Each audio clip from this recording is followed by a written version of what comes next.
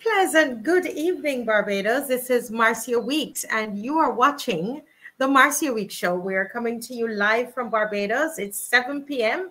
here in Barbados, and this is an unusual one. We're normally on at Wednesdays at 1 o'clock, but listen, there is a need. Once there is a need, we're going to jump on. So I'm going to ask you already. I see quite a few persons are logged on, and we're going to ask you to share. We have lots of business to take care of tonight, so we're going to ask you to share. This is important. Barbados. This is for Barbados. We are aware that others from the other Caribbean islands, they normally watch, but tonight it's for Barbados. Barbadians, the question is the Barbados government keeping you in the dark? Barbados, wake up. We all know there's no opposition in our government, and with a Senate that supports the government. Of course, we have a few independent senators assigned by the same government. It is no wonder the new pension bill and NIS bill will most likely be passed in the Senate on Wednesday. Did you hear that? They are seeking to pass this NIS bill in the Senate on Wednesday. When was the bill introduced? When was it read in Parliament? It was read in Parliament only on Friday. Was it brought to the public? Was it put in the official gazette? It was only read in Parliament on Friday. Today is Sunday. Yesterday was Saturday, a holiday. And then we have a Saturday week was a weekend, right? So we have weekend, Saturday, Sunday, and then holiday on Monday and on Tuesday and on Wednesday. They're taking it to the Senate, which they already is a Senate that supports the government. You have to ask yourself, where does the people factor in and the public factor in? Yeah. The public was not given any serious opportunity to review or analyze the bill. And that's really one of the reasons why we're having this show this evening. We're also going to look at that bill, a bit, go into it, pull it apart. We have CASWELL FRANKLYN here with us this evening, and Maxine McCLEAN will be joining us as well. Yes? Why the rush to pass the bill in the Senate when there definitely will be no opportunity for public input? As I said earlier, Monday and Tuesday are holidays. And this has been done in the middle of Cropover. And after 2 public holidays, partying, fetes, walking up, everything happening, drinking, Barbadians wake up. Is this deliberate? We're going to put a link in the chat section of the show. And I'm going to ask you to go ahead and, there's going to come a time we're going to ask you you're going to be able to come into the show and just to share your views. This is one place you're going to be able to share what are your views? What's happening? Let your voice be heard. We're still waiting. I'm still waiting on Miss McCLEAN to join us. And while I'm doing that, guys, we're going to hit the road running this evening. Okay. Yeah, we're going to hit the road running, and I have with me ready to go Mr. CASWELL FRANKLYN. And please share up this live, Barbados. Barbados, share up this live. Share up this live. Mr. FRANKLYN is getting ready to come on. This is a time for Barbados to wake up. Barbados, wake up. Barbados, wake up. So we're going to invite Mr. CASWELL right now. To join us. Good evening, Mr. FRANKLYN. Good to see you. Good evening, Marcia. It's nice having you here in my house, and I'm in yours. Well, both of us were there resting ourselves on Sunday evening. Sunday evening you have your Sunday lunch and you just laze around and you rest and so on. What is it that got you off of your couch in front of your TV? Or your iPad or whatever? What is it that got you off of your time of relaxation to be on here with us this evening? What's on your mind? This absolute deception that the government is perpetrating on the people of this country in terms of the pensions amendment and the national insurance amendments. First, let me tell you, right, that if Barbadians don't wake up, we will find one day that we don't have any country any country at all. It will be belonging to the Barbados Labour Party and the people who run it. There is nothing in this legislation that was necessary or urgent. I don't understand why you would have something brought to Parliament on a Friday. The normal parliamentary day is Tuesday. You bring the Parliament as though it's an emergency, that you think that something's going to happen like that with COVID, and you rush it through Parliament in all its stages, and they're going to do it in the Senate next week. And that is to deceive people. Now, let me tell you why I say this, right? I've studied the legislation because it's not very long. And when I look at the legislation, the only thing in this legislation that is different from what the National Insurance Board can do right now is to hire staff. That is the only thing. Everything else in this legislation can be achieved under the current legislation, except hire staff. Section 11 of the National Insurance and Social Security Act prevents the board from hiring staff. It put that as a civil service function. And there was a reason for that. Errol Barrow, who introduced the National Insurance Scheme, the right excellent Errol Barrow, he decided that the board should concentrate on the investment of the funds and leave mundane things like personnel work to the personnel professionals.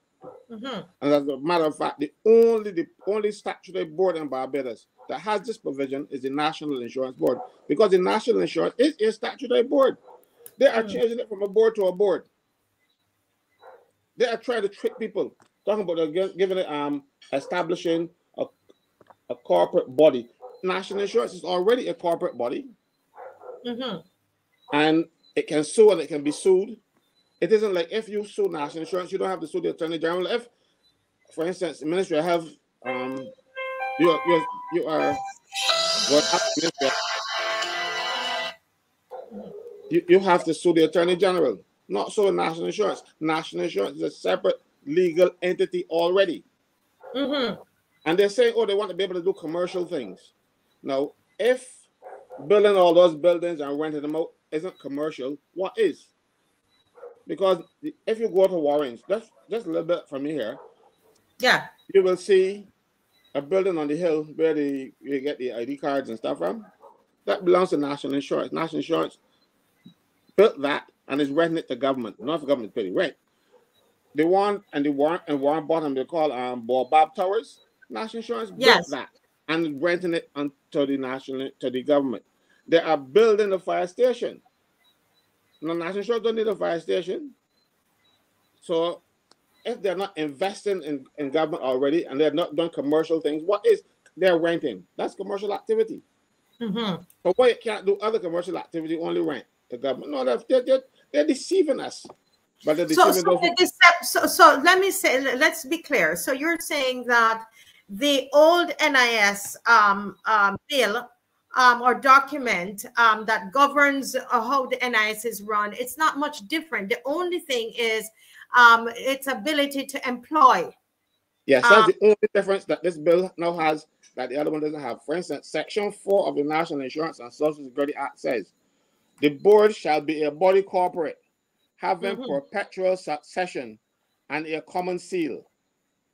That's subsection 1. 2, the board may sue and be sued in its corporate name and may for all purposes be described by such name and service upon the board of any notice, order, or other document of whatsoever kind shall be executed by delivering the same to or sending it by registered post addressed to the secretary, the board, at the principal office of the board. The board shall have the right to acquire and hold real or personal property for the purposes for which the board is constituted and subject to the approval of the minister to dispose of or to charge any property. It is already a corporate entity. It isn't a normal statutory board, like a government department that can't operate unless you have the Attorney General. It has its own structure already. The only difference is Section 11 of the National Insurance and Social Security Act that says, and I will read it for you. It says, staff. The minister shall, by order under Section 2 of the Civil Establishments Act, Cap 21, establish the offices which shall constitute the offices of the board's establishment, which offices shall, for all purposes, be deemed to be offices in the public service. So now it's the minister that is now employing. No, this is the minister of the civil service. This is how you create jobs in the public service. The minister responsible for the public service, right, publishes an order. It used to be the Civil Establishments Act, but it's now the Public Service Act. And the minister determines after the department put forward, well, we need people for this amount, that this salary we want to pay. The minister's advisors then tell the minister, okay, it's okay. And the minister signs off. The minister don't really do any work in that regard. The professionals then go through and say, well, this is, they really need these, or they don't need all these people, or whatever else. And that's how it's supposed to be done. National Insurance over the years, even though they had no authority to hire staff, started doing it. And paying them, and they don't know how they pay them, but the National Insurance money, this must be embezzlement for all intents and purposes, because if you have no authority to spend money in hiring people and you do that, then you have broken the law. But so why do you think that, Mr. Franklin, you know, this is so important what you're saying, but why do you think that this is now a change in this new NIS bill? You see, why they want that is that there are certain jobs in the public service that have to have certain qualifications for the particular post. If you don't have the post, there's something called the Public Service Qualifications Order. Now, if you don't have those qualifications, you can't get the job. Now, if I have seen at statutory boards where some person ended up being general manager, and the only thing they left secondary school with was their empty lunch box, and they ended up being general managers of a statutory board. So, because even though you might have qualifications set up for statutory boards, they're not enforceable in law. The board could decide, well, oh, I don't mind what the qualifications say, I'm still going to hire these people anyway. Or the minister can call and say, well, look, yeah, I know you got qualifications, but this is my man. Right. So you hire him. You cannot do that in a government department. So in order to affect that change, the government come up with all this ruse. It's a ruse. Because they said here in the legislation that it was set up, it would set up committees. The old legislation said the board can set up committees, whatever committees it thinks fit. So even if you give those committees a name now, the board could think fit and give it those names. It is nothing new. So why do you think they are? Because it's very strange. All I'm saying, it is very strange. It seems like they're keeping us, something they want to keep us in the dark about, that they would you know, present it for reading on Friday, and by Wednesday, the next business day, they are debating it in the Senate, which we know it's going to be passed in the Senate. What do you think is the reason for this? When they have something to hide, that's what they do. You remember when I was a member of the Senate, my perpetual complaint was that I only get this bill this morning, or I get it last night. And, and I get it at 10 o'clock to get to the house for 11 the next day. And my mate was emailed to me at 10 o'clock. Not that I actually received that. And they complain about it all the time. I didn't get a lot of support from the other senators because, hell, they are appointed by the government, and they can't criticize the government, because if you criticize the government, the prime minister will fire you. So you're saying that you believe there's something that they're trying to hide while they're rushing. We don't know, but you're thinking that that might be the case. There's something that they want to hide in addition, because they have emptied out the National Insurance Fund for their purposes. Let me show you. The National Insurance Fund is our money. Whoever contributes, that's our money, put down there for our pensions. the government is a trustee of that money. Yes. Now, you know that if you are a trustee of money and you spent the money not in accordance to how you're supposed to do it, that would be a criminal offense, and you will face the court. But fortunately, the government make the rules. If I were the trustee for the National Insurance Fund and I did what the government did, I would be in jail now. And they're taking the National Insurance Fund that is not theirs and spend as they like. And what is worse, you have a situation where the National Insurance don't have a say in the, no, we can't give you this money. The minister overrides everything. Even if the board says no, the minister says no, pay the money. So you don't have a choice. The minister decides that the money will come out. No, but you have a situation where you're borrowing money from me. You're going to dictate the terms that you're going to pay me this money. You're going to tell me what interest payments I will get. And then you can also decide, you know something, I ain't paying it back at all. How is that fair? And when you do that, there's no recourse. National Insurance should have some sort of independent body that will tell the government, no, we can't lend the money, no. So all you put all these fancy things in place and you still have the minister responsible, you have just spun top in mud. You are going nowhere because the minister can still override the board, still override all those other committees and decide, yeah, we're going to take out your money. And let me tell you something, see? A lot of people don't know this, but I was on a pension committee stuff years ago when the NUPW nominated me. I discovered back then in 1989 that the actuaries already determined that the National Insurance Fund will go bust by 2035 if nothing happens, if they don't make some corrective measures. What year was that? What year was that? 1989. Right? So when Owen Arthur took government in 94, he decided that he's going to do what the last administration didn't do. And he's going to fix that. But he went about it with gusto. He lowered the amount of money that you will get from your pension. He reduced he changed the formula so when you apply, you will get less pension than the fellow would have gotten under the old formula. Right. He increased the contributions, and then he increased the maximum level of contributions, what they call the maximum insurable earnings. And that was supposed to put the National Insurance Fund in good footing, and it was. But when these governments see the money going in, and it looks good, they start taking it out. So Owen Arthur fixed it, and then a whole set of people come in and decide that they're going to give it to their friends, lend it out this way, and then this last administration, this current administration came in, and on their first acts of treachery to the people of this country, they took up the money that they borrowed from National Insurance to write it off. Wow. Over $1 billion.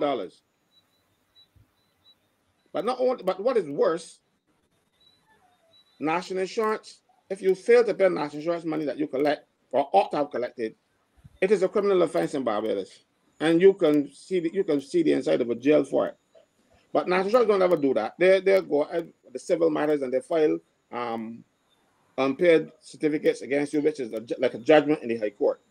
So you have the judgments in the High Court for hundreds of people, and National Insurance refuses to publish their names because some of the most prominent people in this society, some people's fathers and all, would be at the top of the list.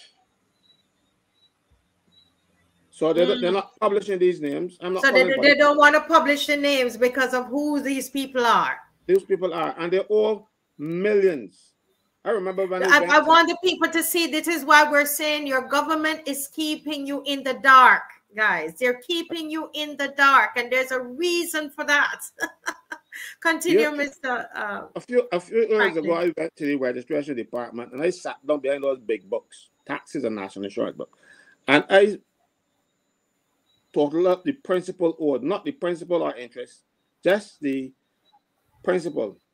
And when they got to $2 billion, they get tired, and I gave up the ghost. But it's well in excess of $2 billion and then the government turned around and wrote it off. You remember when the government wrote off all of these things? Yeah. They wrote it off. This is money that people, and I think it's VAT, NIS, money that you collected from people. And then the government says, okay, for you to keep it.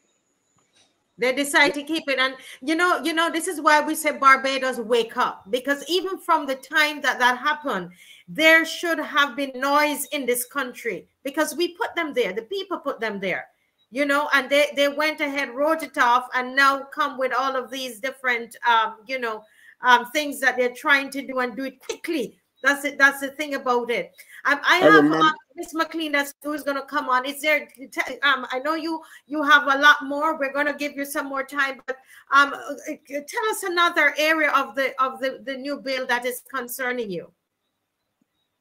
Well, I want to tell you about the other bill, if you don't mind. Yes. The pension bill, because this is the biggest scandal in this country now, and people don't realize it. In 1989, the pension age for parliamentarians was 55.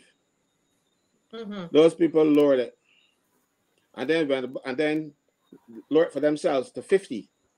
Yeah. And then took the civil service thing up to 67. While they were taking theirs down, they were carrying the biases up. Right? So right now, an MP will get a pension 18 years before a non-MP. What you telling me? What you telling me? Explain that one to me. I don't understand, because I don't think, I'm a lay person. Explain what you just said to me there, because that doesn't make sense what you just said. You're telling me that go ahead. Members of Parliament qualify for a pension under the legislation at age 50. Mm-hmm. Right. And these same people who get their pensions at 50 turn around Friday, a couple of days ago, and decided that everybody else should get their pension at 68. Okay, the 18 years, 50 and 68, 18 years. And what are Barbadians saying about, guys? Let me hear your thoughts about that in the chat there. I remember in Jamaica, you remember they gave themselves over 100% increase. The government there, and up to the Prime Minister to give back his. So we want to know what is Barbados going to do? That was Jamaica. Let's hear about Barbados. What you want to tell me? 18 years? 50 years. but also I can jump between legislation, because they qualify in 8 years for half their salary as their pension. You have to serve 8 years, 2 terms or 8 years, whichever is the greater. And you get half of your salary. Currently, a civil servant, before these new changes come in, currently, right now, a civil servant has to serve 10 years to qualify for 1/5 of his salary, while they're serving 8 to get half. Oh Lord, no, you're giving me pure jokes today, man. It gets worse. It gets worse, Marcia. You hear people talk about, I serve my 33 and a third. That's the maximum pension as a public officer, 33 and a third years. MPs get their full pension at 12 years. No, hold a minute. What is this? What is going on here, people? Barbados, Bajans, no man, Bajans, no man, Bajans. Listen, it's no wonder they're doing this all the time, and people were doing people walking up and drinking and all kinds of things to the people totally distracted, because Bajans can't let this pass. This no, they give you you jump up and think and you forget all about it. You jump up and forget it. You walk up and it gone out your head. Rex Nettleford. Yes. He said, he's a Jamaican professor at the University of West Indies. He said when the slave ships came over the Atlantic, the first port of call was Barbados. And the planters here took off the most docile slaves. And as they went up the islands, the people got the most docile, but they get to them. And eventually, when they get to Jamaica and Haiti, they had only the rebels left. So to this day, Barbados will still make good slaves. We were bred from good slaves. No, but I used to believe that, Mr. Caswell, FRANKLYN, and after a couple of years living here, I've changed that. I see that when they begin to understand, Barbadians are people who they use their brain a lot. As Jamaicans, we jump off at everything, but they sit down and they think. And this is why we're going through using this method to go through the show. You've had your notes, and you were a senator. It's not just anybody off the street is speaking. You were a senator, an independent senator. We have Miss McCLEAN, who was a senator as well here in Barbados. So we have people who are going to sit down and educate you. And if after we have educated you, I can't see Barbadians sitting down and letting this happen. That's not, I really don't think Barbadians are passive. I think a lot of times is that once they understand it, they're going to move. That's what I think. That's really what I think. And I want to believe that. Look, the last time we had any rebellion in Barbados, a guy from Trinidad came here and started it, Clement Payne. Before then, Bassa and African. We have not had a Barbadian who stood up and represented our people. Everybody in Barbados is scared about everything else. Check it out. Nobody, unless we get somebody from outside the government, this government will do it, and they know that. Well, I'm not going to believe that. I believe that I'm really, really washing my mind of that thought that Barbadians are passive. I don't really believe that. I believe that once the education happens and once Barbadians understand, it is my belief, Mr. FRANKLYN, that they're going to stand up. Jamaica just stood up to their MPs, and I believe, come on, Barbados, I know it's going to happen here. Please don't go, because I want to, people are going to ask a lot of questions. I want to bring in Miss McCLEAN at this moment. And I also I see coming in is Winston Clark. I see Lynette Eastman on the on as well. And I'm going to put the link. Lynette, check your WhatsApp message, Lynette Eastman. And I would love for you to come on at some point as well. All right. So I would love for you to come on. But let me just welcome Miss McCLEAN, former senator. I can't remember the years that she served as Minister of Foreign Affairs as well. Yes? What were the years? Unmute, please, Miss McCLEAN.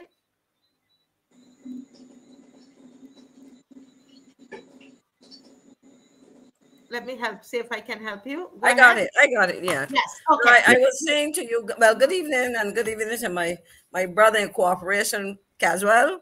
Hi, Maxine, long time no see. Long time no see, but I hear you. And thank you for having me. I was listening to the discussion, but the more I listen, but I am a pensioner, let me say, but we can revisit that. But and it was 10 years and 4 months, it was Caswell, that I would have qualified for a pension. But anyhow, we can discuss that issue, and I think it is something that will be discussed. But Marcia, when you spoke to me, I really got concerned about the process, because I think Caswell was dealing a lot with the content. And as you were speaking, and as he was speaking, I was looking at the ministerial statement on revitalization of the national insurance scheme. And so I want to say something about process, and Caswell can probably help people to understand if they don't follow. On Friday, we had a debate on 2 pieces of legislation, the national insurance amendment, as well as the pensions amendment. Both of them relate to pensions, but the interesting thing about it, as I delved into this, because the truth is I was not at home most of Friday to follow the debate. And by the time I got home, the thing had finished. So I'm not sure how long the process took to debate these. I want to emphasize in relation to process that when I started to listen back to the parliamentary recording of this, the parliament's recording of it, I heard Minister Strawn say that in doing the two bills, they were going to engage in what is called a cognate debate, which is really a single debate. And oftentimes what happens is almost there's a condensation or a reduction in the contribution of the persons because they consider them to be similar and they're not given the same kind of treatment as if they were debated separately. And that's the first thing. So in essence, that kind of would have shortened the debate Friday afternoon just before two bank holidays and so on. The second thing was that after agreeing to do this, I went and I pulled up the two pieces of legislation and went through them and compared them with what I heard. CASWELL was talking about the changes, because if you read the legislation, the first one I'm going to touch on both, but if you read the legislation, the one relating to national insurance, that largely addressed the administrative restructuring of the scheme. I think they're dropping the word scheme and using service. I don't see any reference to any of that in the ministerial statement. So I don't know if the minister spoke beyond that to that separately, but all I was hearing today on the radio, for example, and CASWELL can confirm this because I believe he was on the program. I heard him when I joined. I think I heard his voice and so on. Speaking to it, they were talking about the changes in benefits and contributions and qualification years and so on. So in essence, a lot of what was in the bill was not even discussed. So I really, in relation to the first one, and then you had the second one, and I don't get the sense that there was significant discussion about that. And that concerns me because in the statement, the minister talks about consultation widely, etc. And my question is, consultation before the bill is put out there and nobody has a chance to read it? Because the other thing I want to point out in terms of process, if you look at the standing orders of the House of Assembly, it says, and I quote, and if this is not a current edition, is what I found online, it says, no bill shall be read a second time until it has been printed and circulated to members and has been published in the official gazette. Now, the official gazette is available online. There's a site controlled by the government printing department, and I checked around 4:45. I made a note at the time, and I went back a second time. And when I checked this evening, there was no the legislation relating to the national insurance was not there. So the first question I have to ask is, was proper parliamentary procedure followed? So hold a minute there. Hold a minute there. So you're saying that it was read in Parliament on Friday, but there was no, and it is going to be debated on Wednesday in the Senate, and there was nothing put in the official gazette. Right. And that's a requirement according to the standing orders from what I read for the House of Assembly. Okay, so you are looking, Ms. McCLEAN is here and she's looking at procedures, and I'm stopping you and because I'm a lay person. I've never been in the Senate. You've been in the Senate, and Mr. FRANKLYN has been in the Senate, and you're saying that the proper protocol was not followed. So that's important. People are taking notes. They say, wait, they tell me, Marcy, I'm taking notes. So that's something to take. Yes, go ahead, ma'am. Yeah, but so that's why I'm saying that when my understanding, and I went to the standing orders of the House that are online, what I was able to see online, and that's why I said unless they have changed, there's a requirement that it be published in the official gazette, and publication would include online publication, and it wasn't there. My question to to Mr. FRANKLYN, to CASWELL, is what are the, or to anybody for that matter, what are the implications of proceeding in this manner? When you are seeking to pass legislation, what's the status of it if you have not followed procedure? So that's one thing. The other thing, of course, is when you then put the two pieces of legislation together, the other one being the pensions amendment.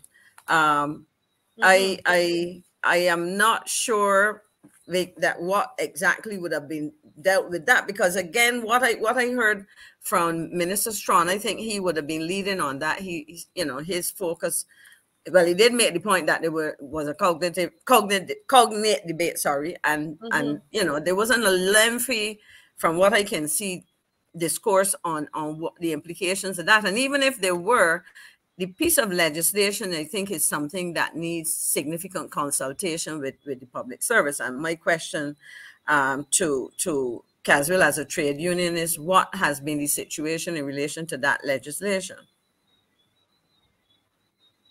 Mr. Franklin, have you heard what Ms. McCLEAN was? Yeah, I have muted. Sorry, I can answer that by telling you, the major trade unions in Barbados are now all controlled by the Barbados Labour Party, so they don't matter to them. Trust me when I tell you so. You have, let every Barbados Labour Party function that you have public function, you see the president of the NUPW up front, sitting up there at anything. And of course, Tony Moore, General Secretary of BWU, is an MP, BLP MP. What do you expect? They don't consult with me until it's too late, because recently we were going to take action at the airport, and somebody leaked that we were taking action, and then they got a call the same evening asking for an urgent meeting. And we had a meeting the same day they were having the funeral for Sir Lloyd, because the rush, because we were going to have the demonstration the Monday morning, so they wanted to make sure we don't have that. So that's when I started getting consultations over the airport issue. I might have to start taking action over these. But servants are different, a strange type of people. They don't stand up for each other, they don't stand for themselves.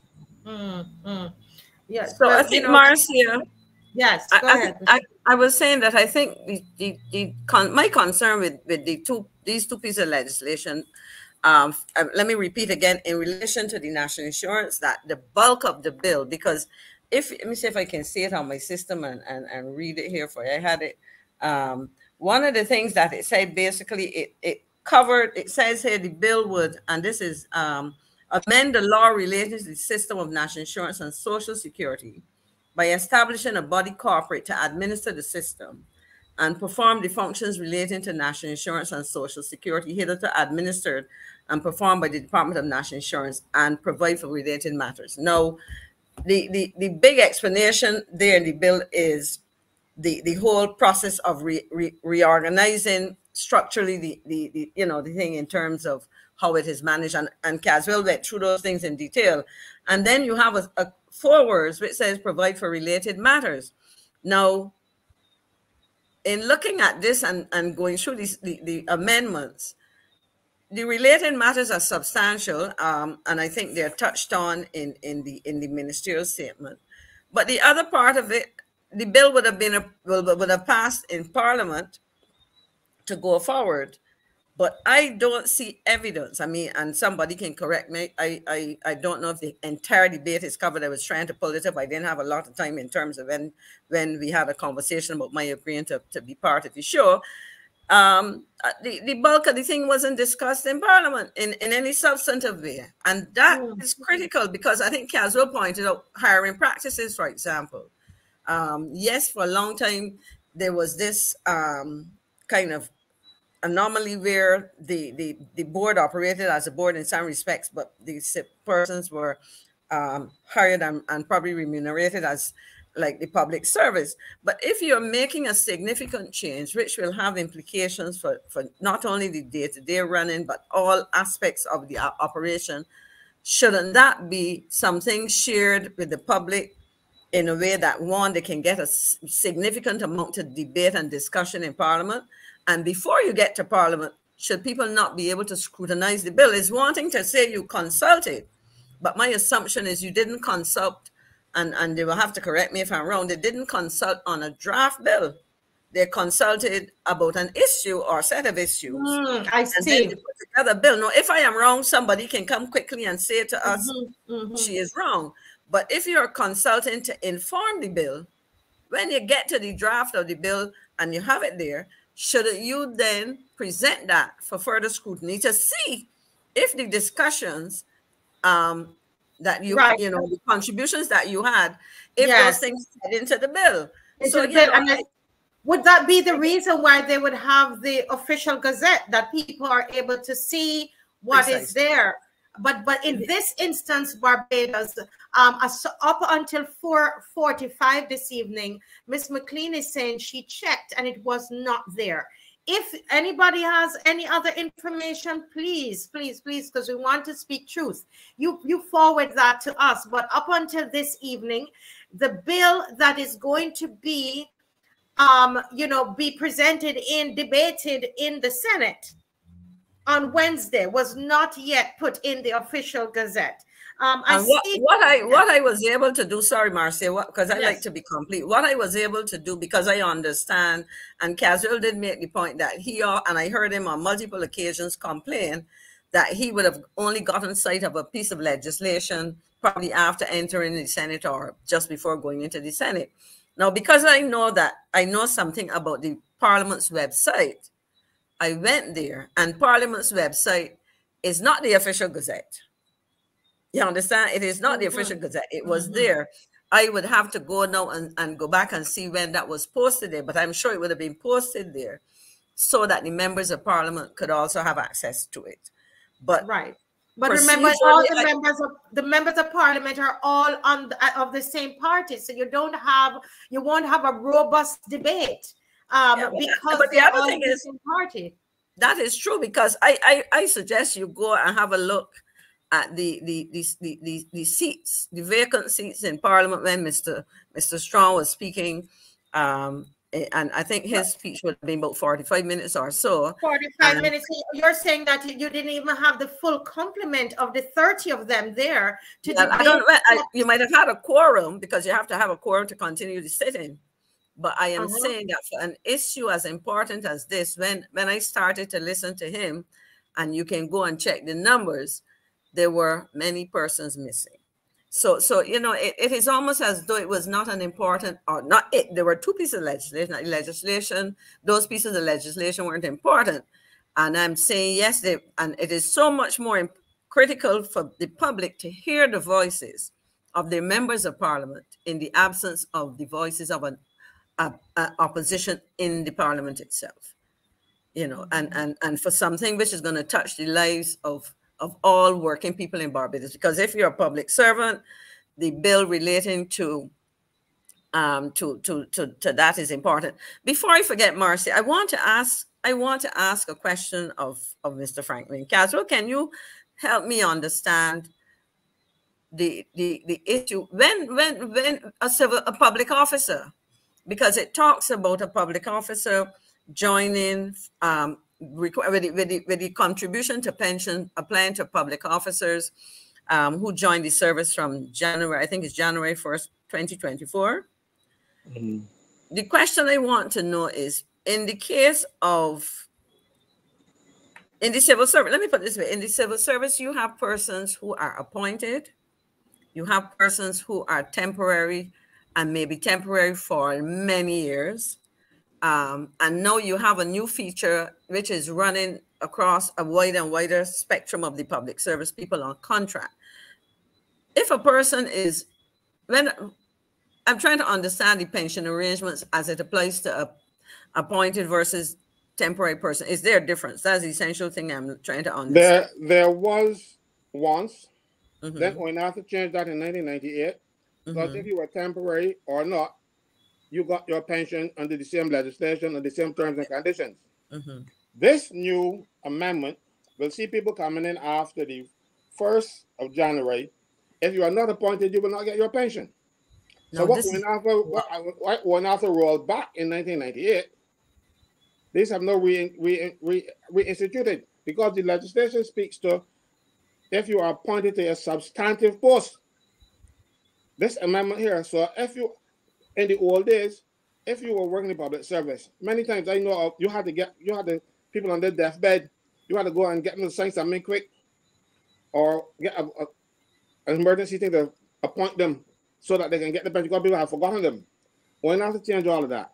So let me see if I can confirm. Let me see if I understand exactly. So if I started my work life as a clerical officer in the welfare department, child care board, if I were in that situation of working for the last 6 or 7 years in a temporary position, come January, and I'm okay, January 2024, I am still temporary. what applies to me in relation to this 5% contribution? I will argue, because the Pension Act says when you enter the service, it doesn't say appointed. Okay, even when you enter. Even though they interpret it as being appointed. Okay. Because if you have pensionable service and then you are not pensionable, it does not make sense. But then civil servants do what they feel like. This new legislation, however, that says you must be appointed. So if you're not appointed, you're not going to get any pension. And I am glad you talk about the arrangements with contract people and stuff. That is another scandal. People on contract are not entitled to pension, and they get 20% of their gross as a gratuity in lieu of pension. If you sit down next to a guy in the department, he's on contract and you are not, he carries home at the end of the year 20% more money than you. That 20% was supposed to be put down in the savings for you, but no administration has ever done so. Now they're saying that the IMF audited the government pension fund. That is an absolute lie. There's no scheme. There's no pension scheme. You're paid from current revenues. So when they are selling it to the country and saying, oh, that the IMF audited this pension scheme, the government pension scheme, that is a lie. I challenge anybody to show me a document that sets out the government pension scheme. There is none. But they audited something that was not there. They lied to the country and giving them the impression that, oh, that we went through an audit and the audit made us do these things. It is not true. You know, but of course we believe anything that they say when they say in Parliament, because parliamentarians, especially this group, don't lie. So the question I have, Marcia, coming out of this, because I think we focus a lot on, and for example, the information I see moving around, some people spoke about the NIS, and those are important issues. But as I say, both relate to pensions, and it covers all workers in Barbados across the private and public sector.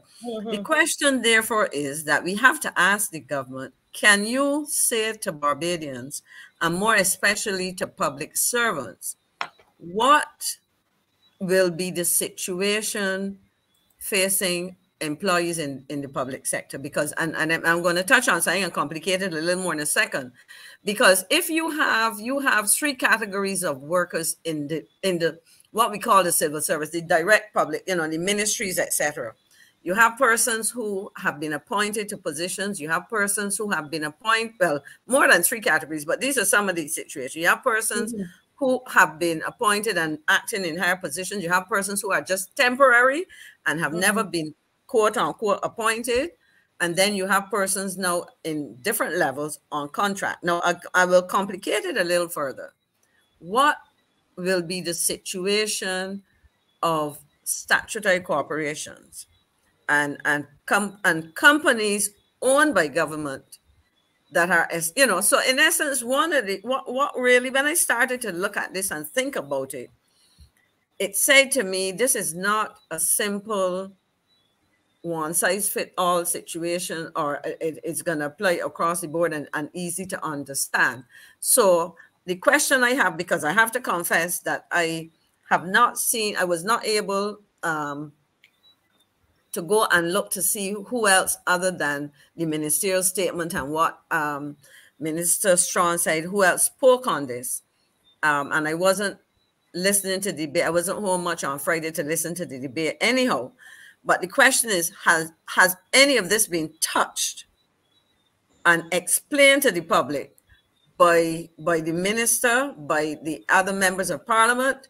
Have they actually, can they show us somewhere that we can go and understand? And I raise this because we get these things happening, then you have to pause, you have to stick a pin, you have to pull back and try to redo and you know, and to re-examine and re-explain and whatever, because we're rushing. You know, the same thing applies to the whole notion of contracts. Up to now, I can't find something which helps me to understand the implications of the issuing of contracts in the public service and how it impacts on different levels, different types of contracts, and so on. All I'm suggesting is that these things touch on some very complex issues, what I would describe as a very tepid debate, if you can call it that, on Friday does not cut it. And saying that you consulted widely almost as insult to injury, because if people took the time to share with you, how is that reflected in the debate that took place? I'll tell you something though, you know, you just hit on something. The statutory boards are also covered in this legislation. This was a Pensions Miscellaneous Provisions Act. So at one time it amended the Pensions Act for public servants, it amended the Statutory Board Pensions Act, it amended the Teachers Pensions Act, it amended all of them at one time. So everybody's going to be hit with the same thing. But what happens here? Civil servants since 1st September 1975, once they are once they reach age 6, by the pension age, because they're like changing now, when they reach the national insurance pension age, their pension from the Treasury is reduced by the amount of money that you get from national insurance. Now you are asking civil servants now to pay for a pension that the national insurance age and the government retirement age is going to be the same thing, so you don't get a pension. You're not going to get any pension. You're going to get, you will get a gratuity, but you will not get any pension going forward. Because can you repeat that? Repeat that. I think that is important. Someone actually sent something like that to me, but I was trying to understand it. Just repeat that so that the average person can understand it, Mr. Franklin. Since 1975, if you join the public service after the 1st of September 1975, the pension you get from the government service, from the Treasury, is reduced by the amount of pension you get from national insurance. Well, the national insurance pension is usually higher for people who earn below the maximum insurable earnings. So that means the majority civil service. So when the reduction is applied, when you get the national insurance, it wipes out the pension from the Treasury. So if the retirement age in the government is the same as the retirement age at national insurance, and the pension age at national insurance, all will happen together. So you will get no pension. You will pay for it, but you will not get any. Oh my God. Yeah. You don't understand how these people and dangerous these people are. And the thing is, Belgians gave them 30 seats. So I believe that Belgians wanted this behavior, wanted to be treated this way. And they gave them twice. So right now, I don't know. Well, I was complaining all along, so I can't really put me in there with them. But yes, they are tricking you. They are deceiving you. You will get no pension. The pension will be reduced as soon as you qualify for it. Marcia, I think that we need to explore this a little bit more, because CASWELL is explaining what a lot of people don't understand. No, you mentioned the gratuity. Let's look at what currently obtains in the public sector, because I think this is the government is the single largest employer in the country, and therefore the impact of this will have a significant impact on the largest group of workers, and single group of workers, if you want so describe them. Right now, a civil servant does not contribute. They pay national insurance, right? And I'm just trying to walk through how the pension is calculated and who finances it. You pay national insurance, and then government pays you. Because I know most civil servants, you will hear them say, I'm going to take a gratuity and a smaller pension. The gratuity is not paid by national insurance, is it? How does it work? Explain that. The gratuity is actually, what happens? They calculate what your pension would be.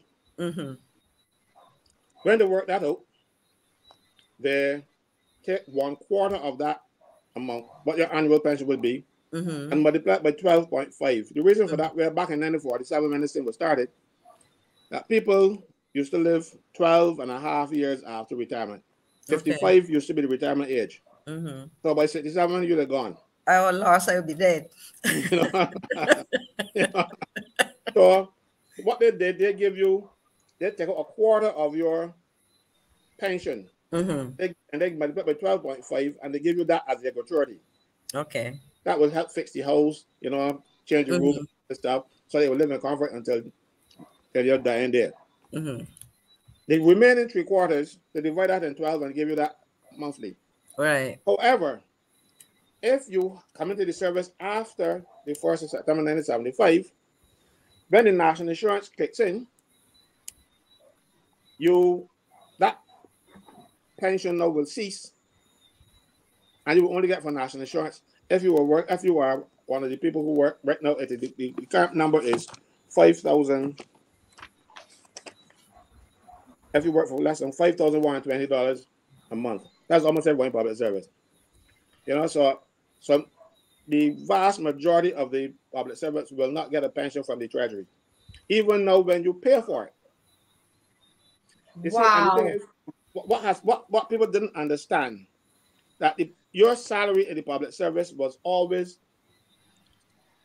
supposed less than what you should have gotten for your qualifications and stuff, and that amount was supposed to be saved for you as a deferred earnings pension. So when people say that the civil servant didn't contribute to their pension, they contribute because they were being paid less than they should have been paid. Okay, gotcha. And now they're saying, oh, you don't pay. So that's, as a matter of fact, to show you what I mean.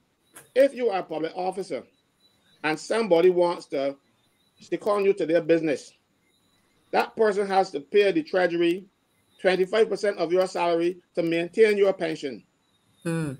Right? So they got to pay 25%. So that 25% should have been put down there for you all along. It was never put down for you because government, don't always have the money. Cash flow, yeah. So they so rather than put it down, they just went ahead and just left it and paid from current revenue. So to say that civil servants didn't contribute to their pension, they contributed because they were paid less. I see. You see, they were paid less, and then that money was supposed to be saved for them. And government honored it until these people come around the place now and say, well, look, we're going to treat people. But anyhow, they cared. But you know what, this just what I mean. I'm watching the chat, and this, as someone is saying, this has to be done again because people are just like myself. I have to be honest, it's not a topic that I know very much about, and I'm learning so much tonight, and I'm saying this is why we needed to have that public discussion and understanding. People understand what this is all about, because it affects us all. Everybody, it affects us all. Let me just bring Mr. Clark in because we're going to get into having people to come on and to share their views and ask questions, etc. Before I open the floor to you guys again, you are the professionals here. You are two senators, and we'll be able to give us some, clear understanding of this issue. But Mr. Clark, he's a paralegal and also represents the people, and I know he has something that he wants to say on that. Welcome, Winston. Good to have you. Good night. Yes. Good night. Thank you for Hi. having me. Hi, good night. All right. I will not even try to reiterate what Mr. Franklin and Mrs. McCLEAN spoke about. What I will speak about, though, is the surreptitious way the government went about implementing this bill. All right. And they spoke about consultation. But whom did they consult with? They continue to speak about transparency. Where was the transparency? Because I never heard about any consultation.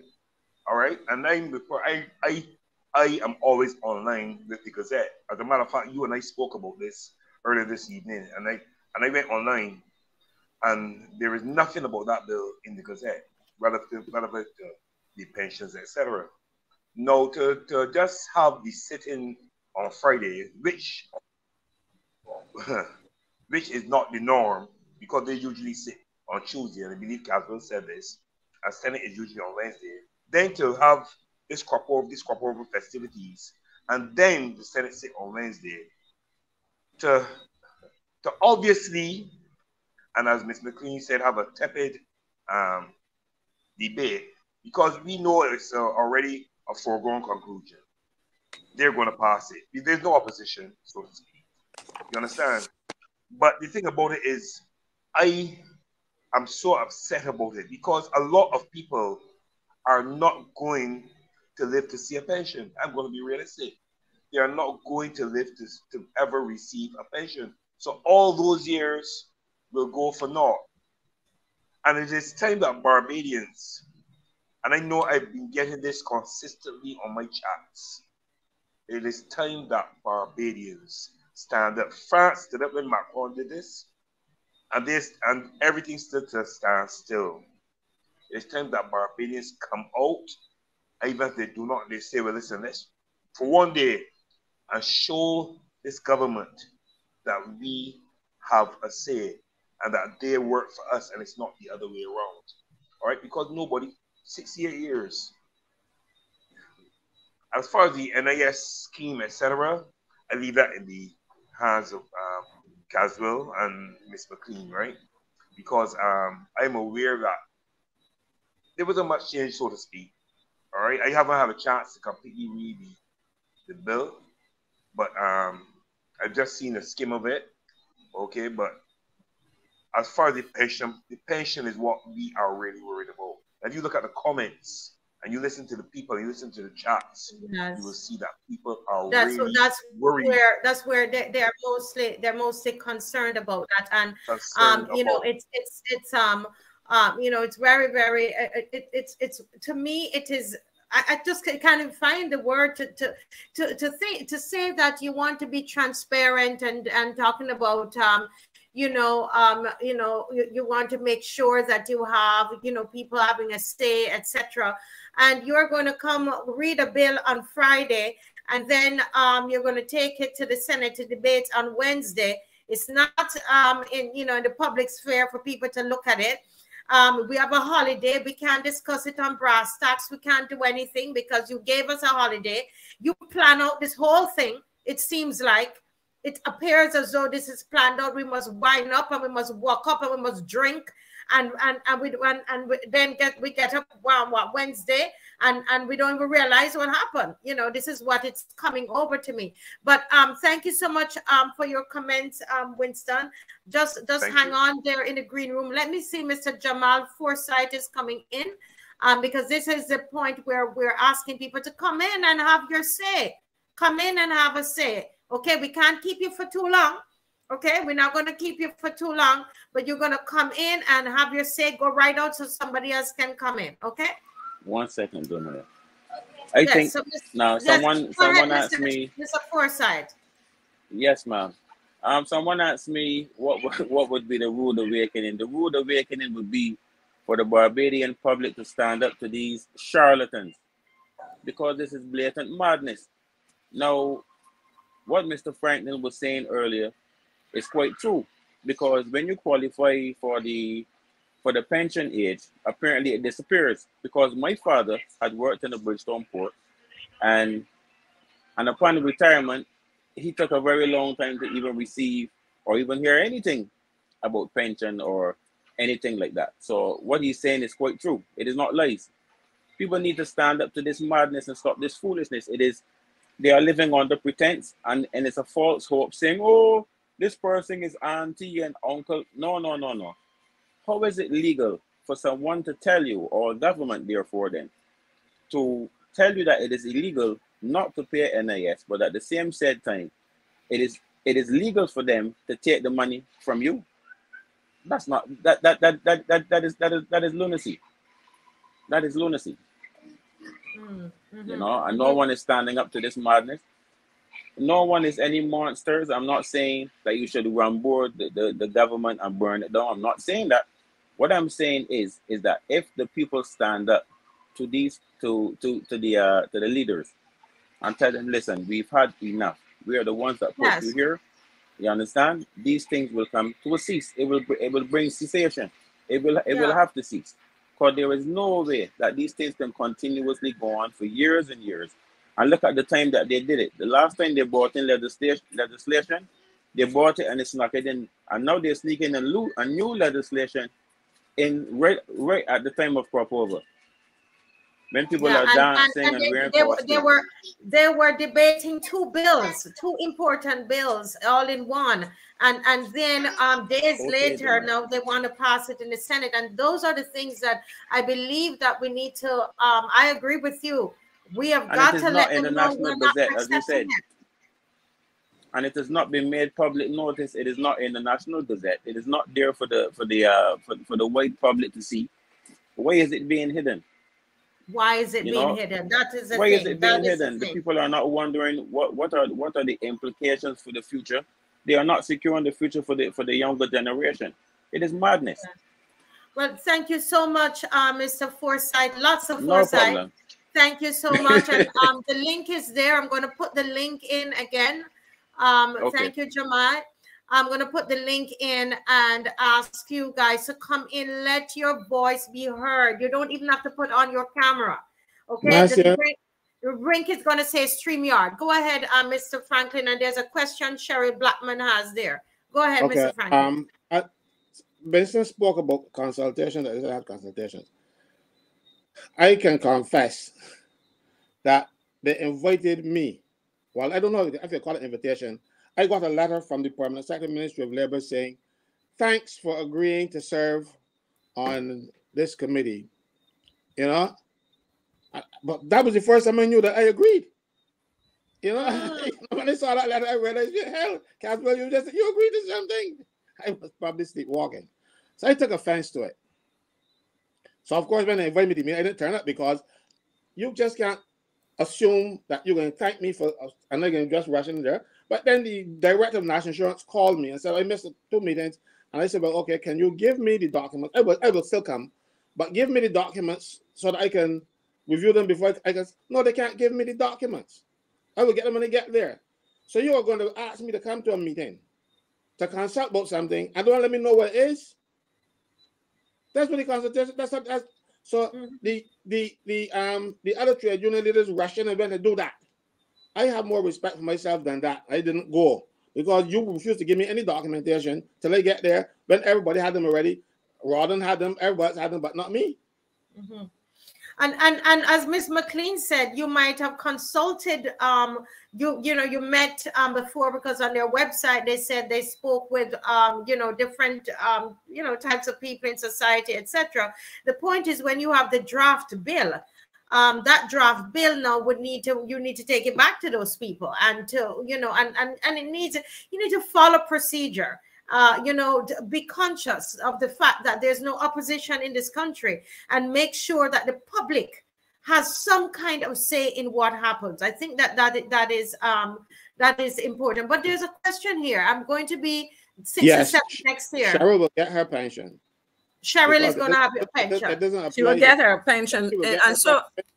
Sorry, go ahead, Caswell. She will get her pension actually if she qualifies. That means that if she has been in public service for 10 years or more, temporary or appointed, doesn't really matter right now,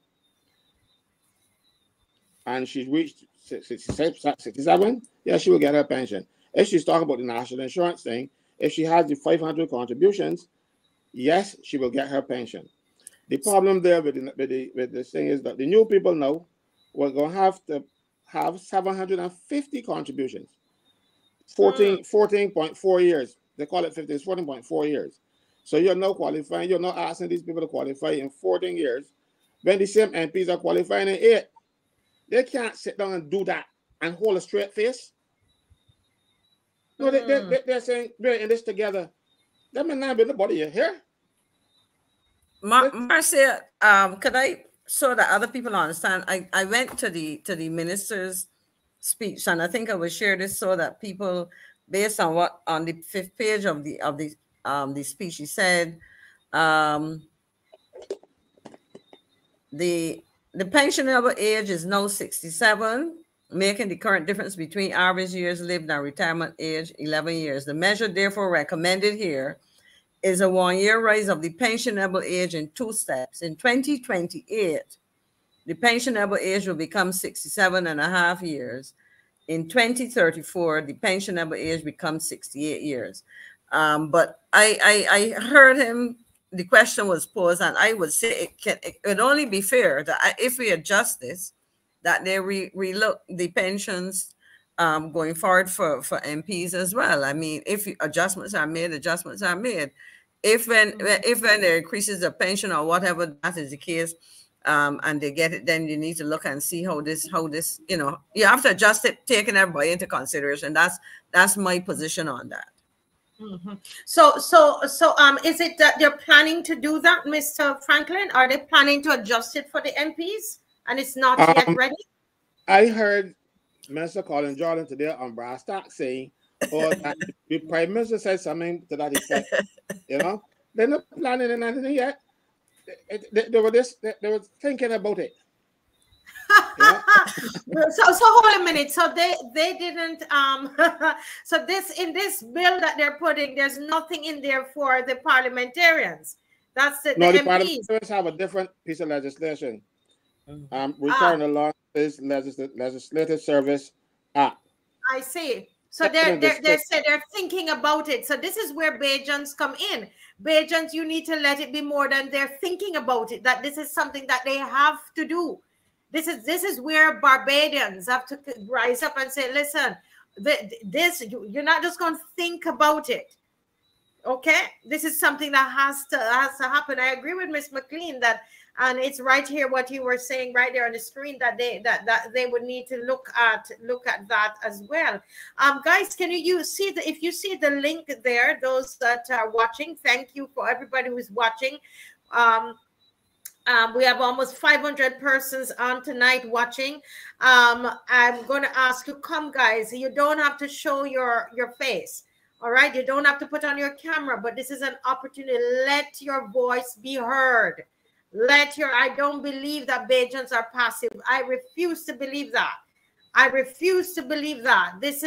You're a people of action. And something, you got to do something. You know, let's talk about it. You have a question to ask the question, make sure you understand it, so that when you're ready to take your actions, you know what you're doing.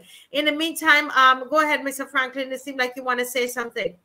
Yes, it is not on the pensions or the national insurance. But I want to show you how the government is behaving. You realize the airport, they have this PPP thing going on, right? And they're saying, that they're now discussing this PPP, to have this PPP. They signed it recently, and they will work out the details of a contract. I do not believe that for a minute. I can tell you why. The Arabs already have their man working in Barbados at the airport. He's Patrick Voyer, the operations, the director of operations. They brought him in and stuck him in the vehicle post at the airport. No advertising, no nothing. He was working, if you look at the website, he was in Abu Dhabi and wherever else working. They brought him here to oversee the transition. I know the government is working backwards to put contracts and things in place. They already got their man employed. They already got their man working here already. And you like to give me jokes, man. You're giving me pure jokes. I just is PETRICK Patrick Voyer. I don't know if I pronounce it correctly, but he is now the number 2 man in the hierarchy at the airport. He's the man that will take over when they get rid of the Born when he's no longer useful. He's the CEO. But that is what these people are doing. They're doing things behind the scenes, coming up with all this, and then present it to you.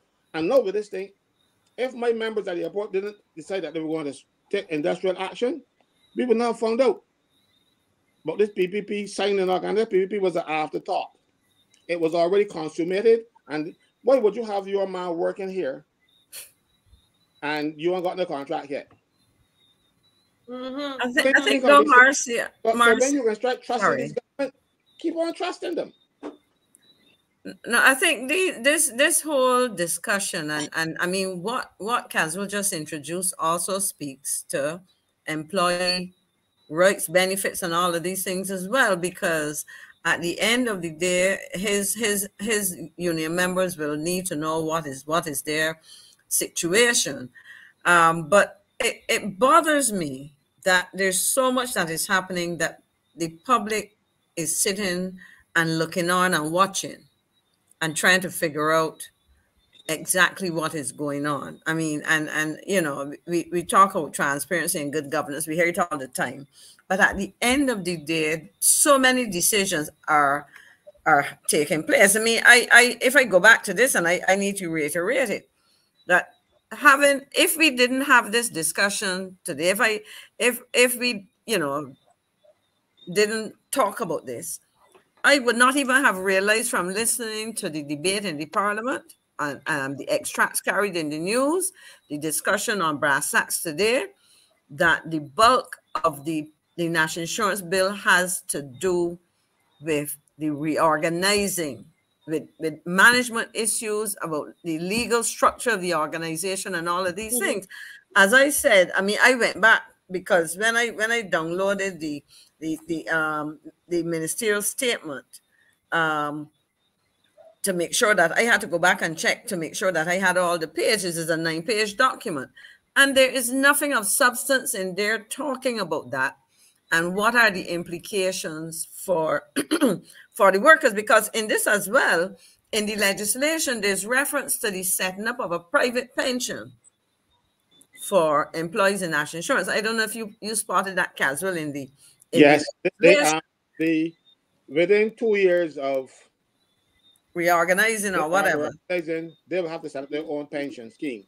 The people who go over from the public service will remain under Cap 25, which is the public pension for public servants. Unfortunately, I don't trust this government enough. I don't trust them as far as I control the Prime Minister. And what they have done every time is to put that clause in there, but don't obey it, don't follow it. Bruh, just only recently, after how many years, have to pay these people the pension on the salary that they were making when they retired from BRA, and not the salary they paid the public service all those years ago, you know. They trick people. You know, I don't understand why they would do it. You know, this is a country that they run. This is not their place. They're doing it on our behalf. Because they're going to do it on our behalf, do it well, and treat us well. No, they always feel that they have to deceive us. So I don't trust them when they put those few clauses in there, because at the airport when they had the transition, they said nothing will change to the staff. It changed. Something as simple as the sick leave. You were getting 14 days sick leave if you were temporary, or 21 if you're permanent. They bring all down to 6. And they said, though, the terms and conditions will remain the same. But when the actual transition happened and people went over, you got 6 days, though. And when you missed 3 days, they're right here telling about your son went up your 6 days and all kind of madness. So I don't trust them. What should happen? And I told the minister this today on brass tacks. The problem is that the government is going about fixing things that they don't understand. Like, for instance, I told him there's an American saying, if it ain't broke, don't fix it. The national insurance legislation was not broke, according to the Americans, but they're trying to fix it. And they don't understand what they're doing, because everything that they have put in place is already in place. Yeah. Except hiring staff. The board cannot hire staff. Everything else the board can do. Right now, today, the board can do everything that you see in the new legislation. So there's no need for it. Wow. You know, folks, this is very, very, very a very important time. I want to believe this is a turning point. I'm gonna be very, very honest, and my husband can tell you that it is so. Whenever, you know, this whole weekend we're talking about it, and I said, Dave, I'm not going to get involved. I'm not getting involved. I wasn't born here. Mr. McCLEAN, I'm being honest. I said, not me. I'm not getting involved. Let the Bajans rise up. Let the Bajans rise up. But the more I thought about it, and this is what pushes me, what gets me going, guys, to all of you who are watching. Do you know what gets me going? It's the fact that we live in a country without any formal opposition. And I always say to myself, if we all decide we're not going to get involved, what's going to happen to our beloved Barbados? What's going to happen to it? And that's why I would get involved. That's why I opened my computer and came on. Huh? If you don't get them, what will happen? They will sell it to the Arabs for $10 million a year. You know, this is and I believe, I don't know what can happen for Wednesday, but I am saying that we need to send a clear signal on Wednesday. Something has to be sent on Wednesday as some signaling needs to be sent on Wednesday. There are 504 of us on here on tonight. Well, with Caswell and myself, and I see Winston is back in the green room. There will be 508 persons logged on here tonight. And I believe when Wednesday comes, what is going to happen? We're going to fet up the whole time and forget about it. What's going to happen by Wednesday? Are they planning to pass this on Wednesday? Huh? I can tell you what I would like to see. I would like to see when Wednesday morning breaks that no government office open. I will open the hospital, of course, because you need to have that open. And nothing at hospital and clinics and stuff, but nothing else. But business can do that. If you see that happen, that will happen when my bones are white. Listen, Caswell, I am telling you,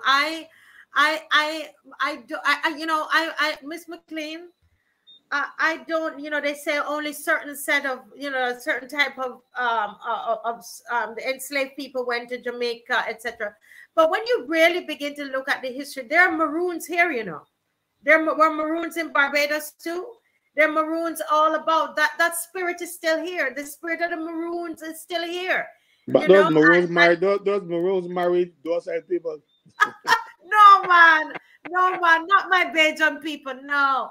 I don't believe that. I believe with information, something's going to happen. It can't stay like this, Miss McCLEAN. Well, my position on this, Marcia, is that I certainly am using this forum to ask the Minister of Finance, the Prime Minister, same person, and her cabinet and parliamentary group to stop and explain properly to Barbadians what is happening. We can decide as well. Citizens can decide. I sitting from where I sit as a member of a political party and form administration. I would prefer not to suggest anything. Caswell is a trade unionist, and I think he's gone down a trade unionist role. But let me explain what I think is critical, because as far as I'm concerned, and I will put on my teacher's hat, that's where I spent the largest time of my working life as a lecturer at university, a teacher, teaching people management. And this is a case of mismanagement of two very critical issues that are related. There's this notion that at the end of the day, the Barbadians, we went across the country. My question is, doing what exactly? Because at the end of the day, if you are consulting with me prior to drafting a piece of legislation, come back to me and say, this is what we are proposing for these reasons. Let us walk you through how it's going to impact you. Because at the end of the day, the legislation that affects public officers. Remember, I made the point that as a category of workers in Barbados, the public sector is the single largest group. My question is, how is this going to impact? And don't let me put it positively, because as you know, that's how I like to speak. Demonstrate it by giving people some practical information on how this is going to work. Because at the end of the day, people need to know what are the implications. We've talked about, there's so much packed into these two pieces of legislation that a debate on Friday. I think I was on the road at 5 o'clock. That's when CBC brings over the 5 o'clock news on evenings. BLB is 5:30. And if I remember correctly, that debate would have been finished by then. Two bills, you understand, of critical import. And that is what it is. So people need to understand, as I said, you're talking about, and let's park the national insurance and look at the pension reform. What exactly is the situation for public workers? The government introduced contracts some time ago, and when I asked questions, public officers could not help me to understand, because the kind of question I was asking is, if and this is at let's say at the senior level, and the same thing would apply probably for when you're working out pensions and whatever else. If I am a deputy permanent secretary and I take a contract to work, and Caswell, perhaps you can help me understand this, and I take a contract for 3 years as a permanent secretary, and for whatever reason, and I presume in part of that contract you have a clause which says that they can terminate the contract, or you can terminate it. If that is the case, do I go back to my substantive post? What happens to my salary? What happens to my contributions to pension? You see, the point I'm making is that, like those kind of arrangements, this legislation has some serious implications for different categories of workers. And therefore, rather than rush through a bill, to come back and do what has been the standard practice in the last few years, to make decisions, put them in place, and then say, hey, it ain't working, we got to pull back and wheel and come again. Stop and talk to people, talk them through this so that they understand. Talk the ministers and MPs through it so that they understand. Because I am not hearing in most of the debates that they understand the issues.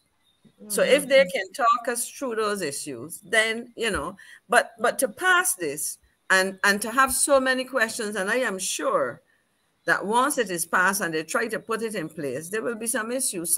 So you know, yeah, you know, I go back. You went and you asked questions. Go back and help answer some questions. Provide some answers. I think people need a lot of you know, people have a lot of questions. I see Winston wants to say something. Go ahead, Mr. Clark. Yeah, I am going to be the most forward as far as this discussion is concerned, because Ms. McCLEAN, I understand how she, as a former politician, the diplomacy she would use, right, as far as this, what we, the public, think should happen, all right? But I'm going to be straightforward, right? We don't need to ask questions. We don't need for them to explain, because they're going to go about and do it anyway. And they're going to do something that is going to be adverse to us, okay, adverse to our children, and adverse to our grandchildren, all right? They have implemented something which is disadvantageous to us. But when you look at their employment standard, it is a total paradox to what they have implemented for us, all right?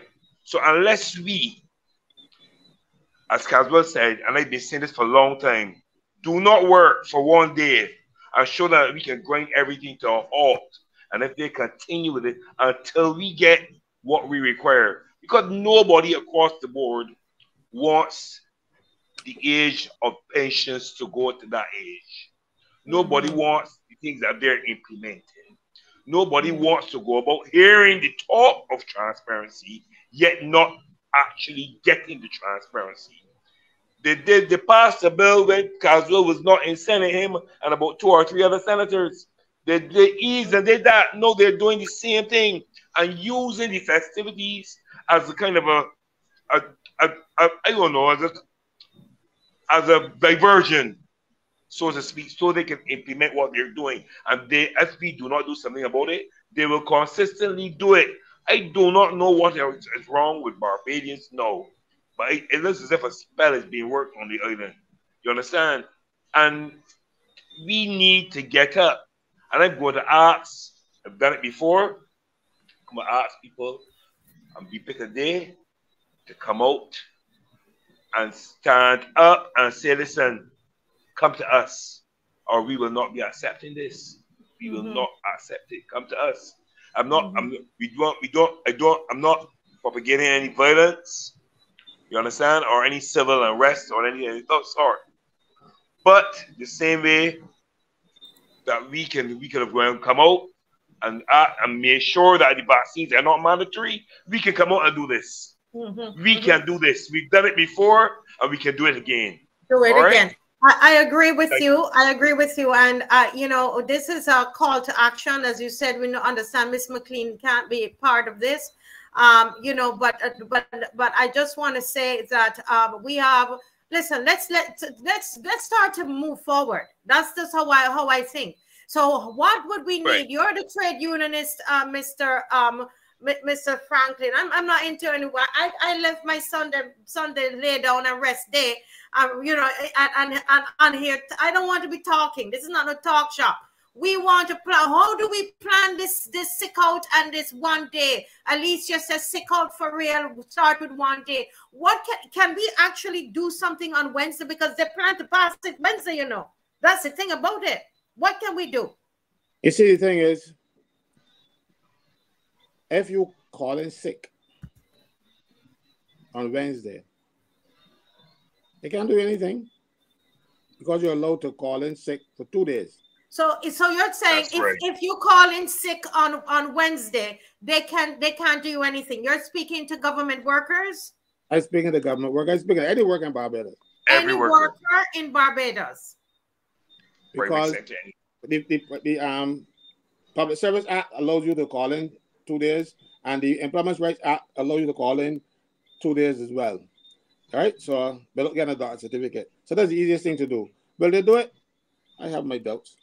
Listen, we're going to stay positive. Let us stay positive. We are calling. Positive, they won't do it. No.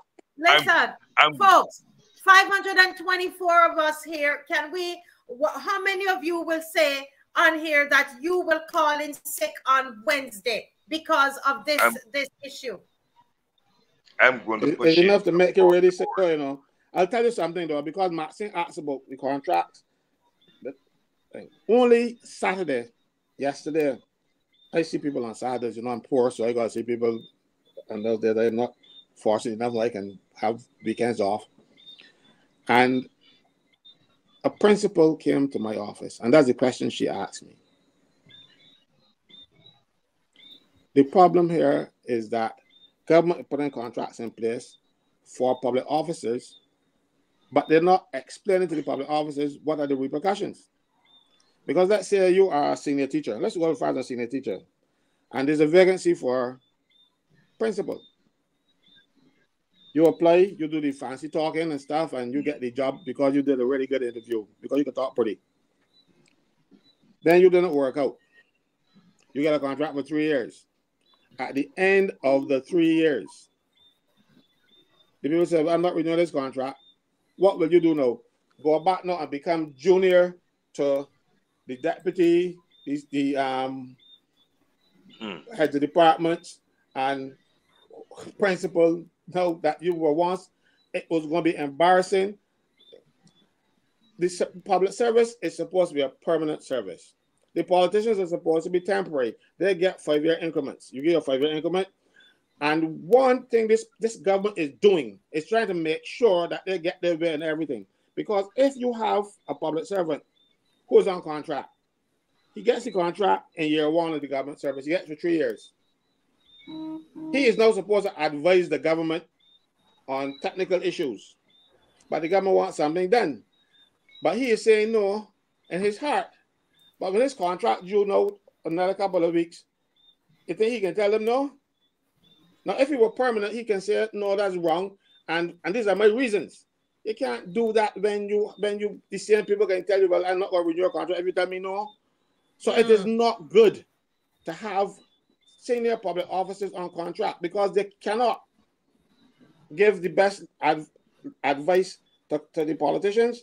Because most of the politicians don't want good advice and they just want their way. Well, not all politicians, but I mean this group. Right? Listen, pension age at 68.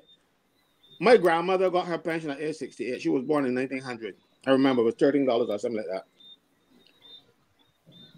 Common has lowered that to 65. This group not gonna get back. You realize? That's what happened, you know. It used to be 68 before, and people thought that was too high. It's still too high. I'm not going back there. When I get to 67, I know they complete the circle, but I can't go all the way right back to 68. And I saved this one for the last because I wanted to get you a bit angry. Yes, I'm going to admit I want to make you angry. If you are working as a public officer and you join the service after the 1st of September 1975, and you are getting a pension from the Treasury, when you reach national insurance pension age, your pension from the Treasury is reduced by the amount of money you get from national insurance, except you're an MP. Can you read that? Read that again. Read that one more time, Mr. Franklin. I wasn't reading, but I'll tell you again. Persons who join the civil service or public service, they call it now, after the 1st of September 1975, when they qualify for pension from the Treasury, and they have a pension from the Treasury,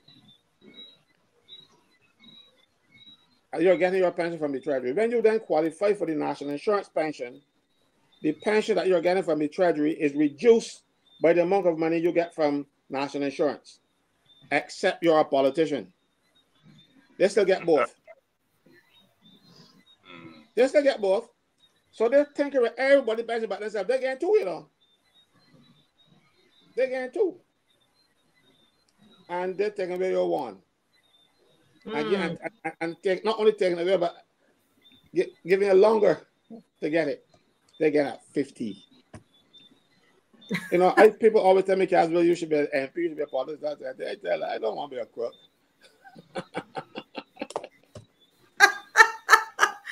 You know, as a former politician, I was never a crook. I know that, but I'm not saying that you are, but the people who invited me. Oh, doing that same thing, what they could do. I think something like this. I think Barbados, I'm saying we. There needs to be some action. There needs to be some action. And I believe that within, it's a short time. We don't have, to do anything on the streets. You're going to need to get permits. And we're in a holiday period. So just stay home. Just stay home. Listen, we will come back on. Miss McCLEAN probably not going to come back on with this band because this. But when you're finished, I will say something. But you listen. We need to get back on here tomorrow night. We need to keep this going. Emmanuel is on. Listen, all the bloggers, everybody, because we need to keep this holiday tomorrow hot. All bloggers get on and call for the day on Wednesday. Every blogger, because they're not going to do it on the radio. They're not going to do it on the television. It's only the internet we have. You see the show? Take it and send it all about. Guys, there has to be a call to action. If not, we're only on here talking, right? You were going to say something else, Mr. Franklin, and then Emmanuel. No, I was just going to say, hi, Emmanuel. How are you doing? Good to see you. I wanted to say something though, Marcia, because unless Emmanuel was talking, let me pause and let Emmanuel. Yeah, let Emmanuel, since he came on, and I'm going to put the link again for anybody to come on. Anybody, this is a good time. You don't have to turn on your camera. Let your voice be heard. Go ahead, Emmanuel. Hi, good night. Can you hear me? I'm not sure. Yeah, we hear you. Yes, we can hear you. Usually I have guests on my platform, never really a guest on somebody else's. This is interesting. Good night to each and everyone. You too, Mr. Franklin, Miss Ford, and obviously Marcia, Queen. Greetings to you. This has been an interesting conversation. I was listening to it for quite some time, and I think we are on the right track in part. And I say in part only because if you think about it, when did national insurance, when did this really start, Mr. Franklin? Was it in 1966? Well, the bill was passed in 66.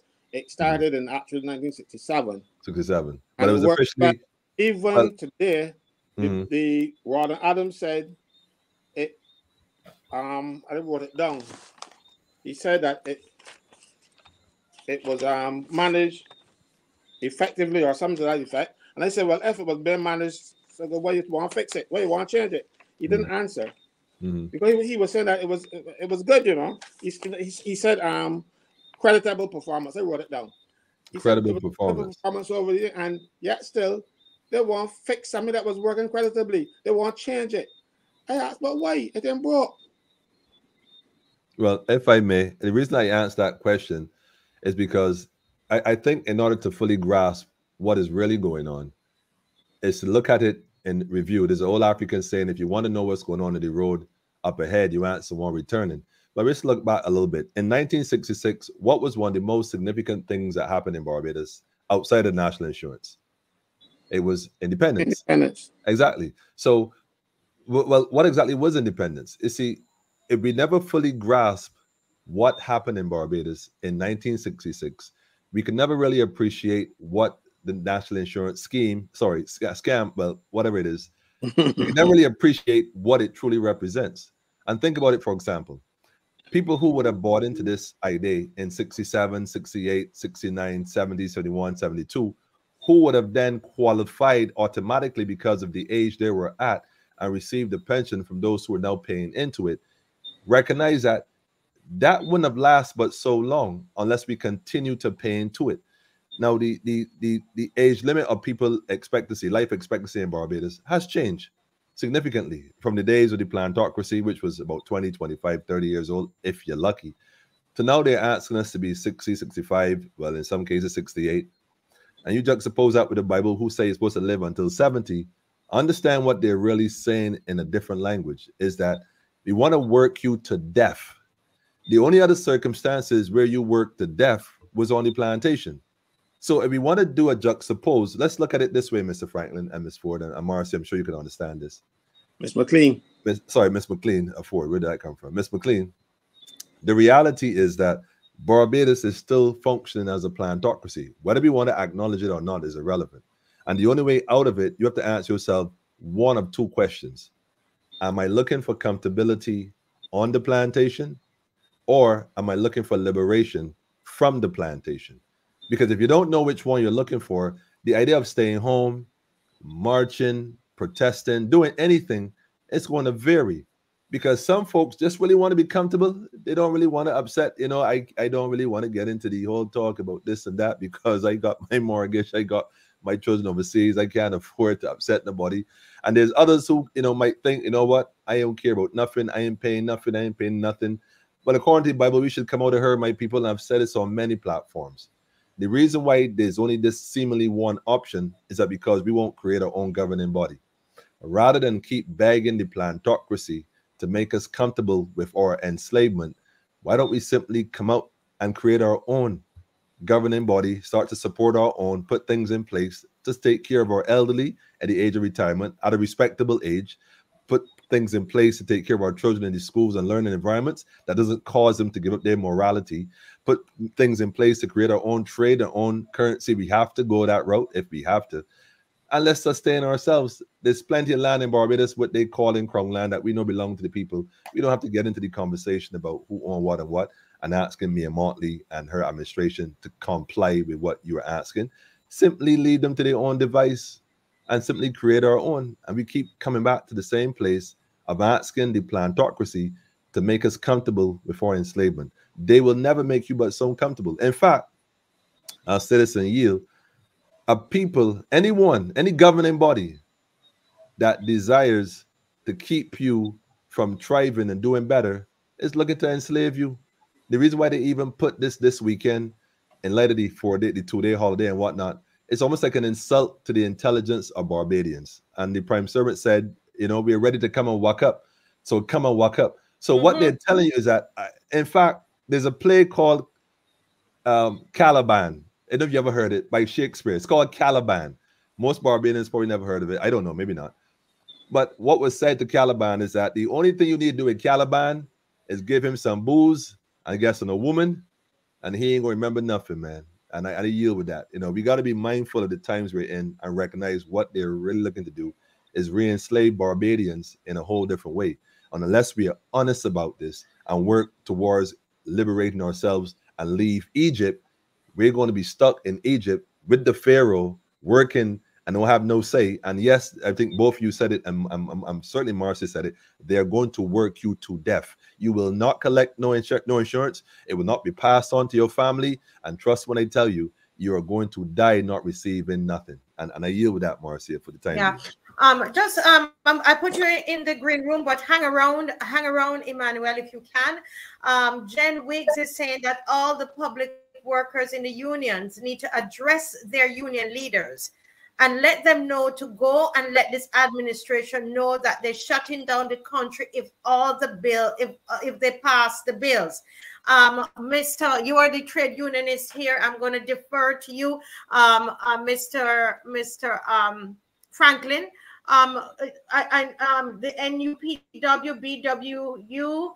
I don't know of the other names. You have your union. Is this a good suggestion that the workers who are listening need to go to contact their their unions and let them know what their concerns are and what they would want to do, Mr. Franklin? Well, that ideally that's what should happen. Okay, but let me explain to you what's been happening with the unions. I remember they had something called the NSRL, which was the most fair tax, the fairest tax that we had in place. But the merchants didn't like it because they had to pay that money up front. With VAT, they like VAT because they can always steal the VAT. But with the NSRL, it was the most equitable tax. They had to pay it up front. And there was no refunding of it. So they can go and claim it back. So they didn't like it. And those people, merchants, usually people of Caucasians, who are the merchant class, got together with the Barbados Labour Party, demonized Friendly Stewart and Sinclair over that tax, and get the unions on board. Mind you, when they call me, let me tell you something. Anybody from my union who joined that march would be walking off their job because my union will not support it. I didn't go, and you should see the thing is, and I have seen. Then this government came in and promised, oh, we're gonna get rid of the NSRL, and they did, and then take the taxes off of the merchants and put it on water. Poorest of the poor start having to pay that tax. You're paying $45 for the poor people who used to pay $32 water bill, and you put $45 on it. That is what this government did. And the people say, I'm not going to vote for them, so they can think of it. But the unions supported the government. All the governments, the unions supported. Just recently here at the airport staff, I think 50 of them resigned from NUPW and get vexed over NUPW's behavior. Mind you, I got 45 of them as a result, but thank God for small mercies.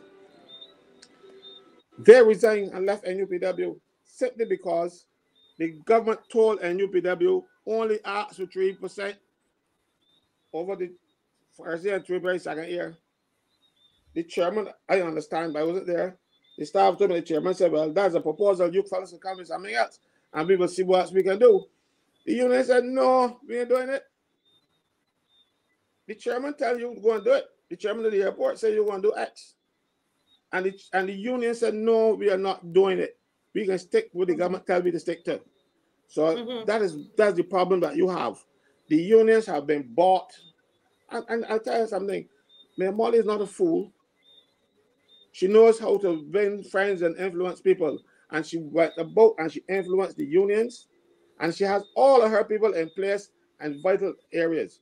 General secretary, presidents, and all kind of people of these unions swear their allegiance to her. So they're not going to call it anybody.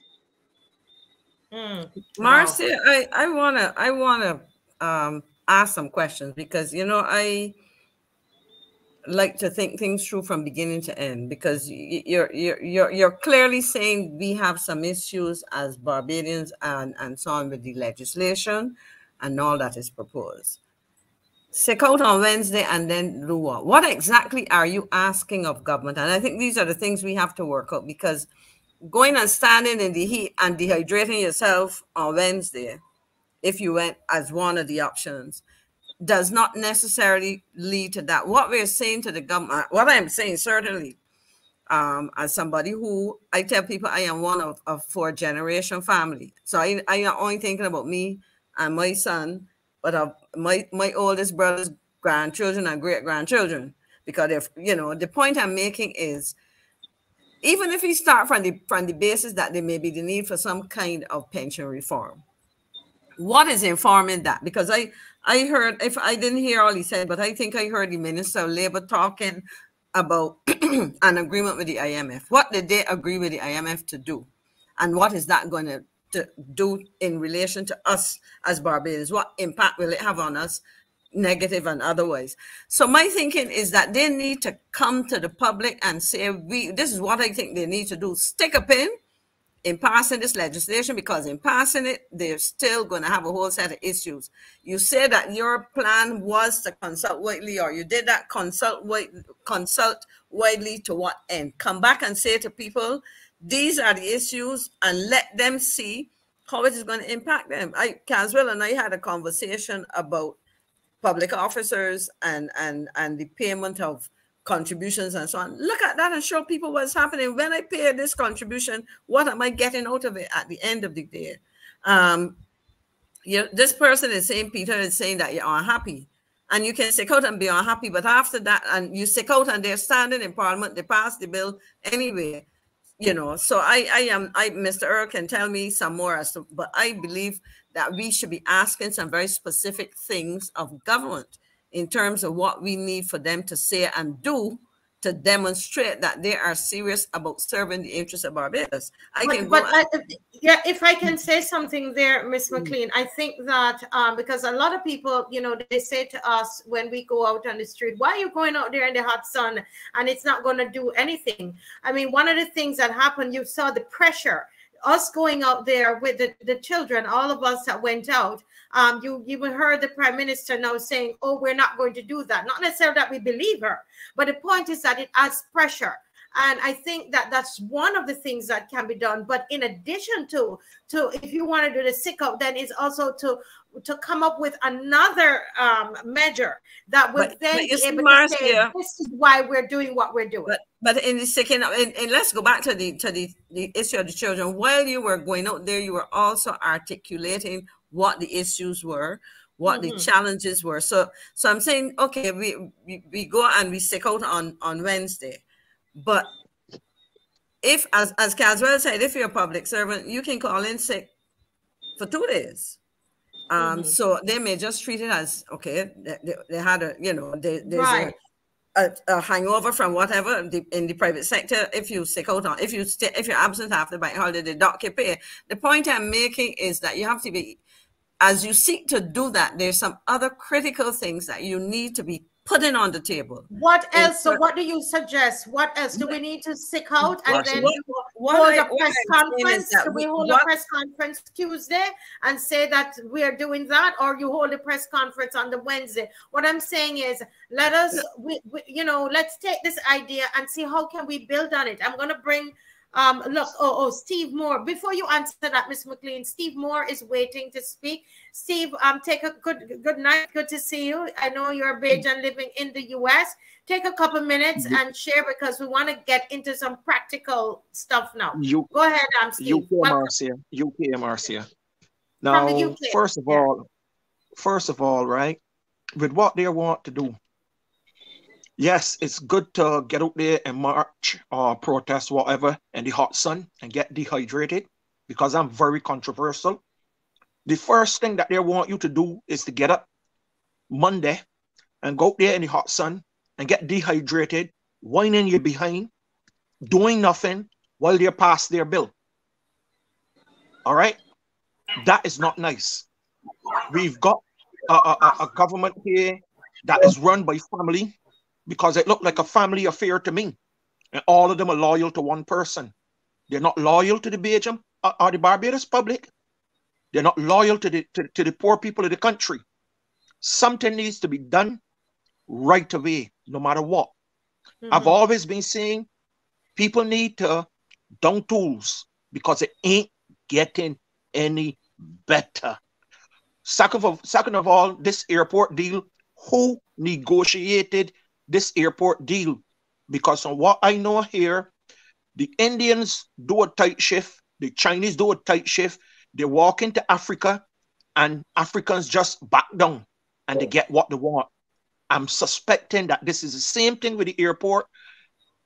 Look, I'm so frustrated with what I see in Barbados from here in the UK. I don't know what to think. It's just, I'm just pulling me here out. Thank you very much, Marcia. I'm just pulling me here out. Yeah, thank you, Steve. I know you were there in the UK and very concerned about Barbados.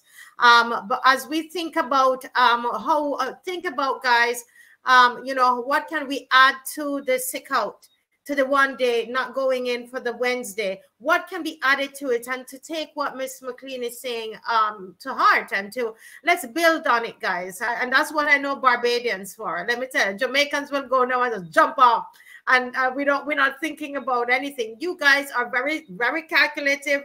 You're thinking it through, but you're gonna get it done. That's my belief about Barbadians. Let me hear from Miss Lynette Eastman is here. Lynette, let me make sure your mic is open. Hi, Miss Eastman. Thank you for joining. Yes. Okay, thank you, and thank you for putting this session on. I personally, when I first heard about and this was some time ago, I can't remember when it was first announced, the plans that the government had for the national insurance scheme, especially in terms of its in terms of its structure. And I remember clearly one of the things that was said was that the NIS was now going to be used to invest in not just public sector projects, but private projects in Barbados, which sounded to me like a type of investment that normally you would not have for schemes like a national insurance scheme. I heard that very clearly. So it looked as though anybody in the private sector would be able to have access to these funds. I was very, very concerned about that, but very few people seem to have noticed that that was what was said, but it was said very clearly. In terms of the way that things are now being done in the legislature, many of us criticize what we call the Westminster system. But this system that we have is not the Westminster system. The reason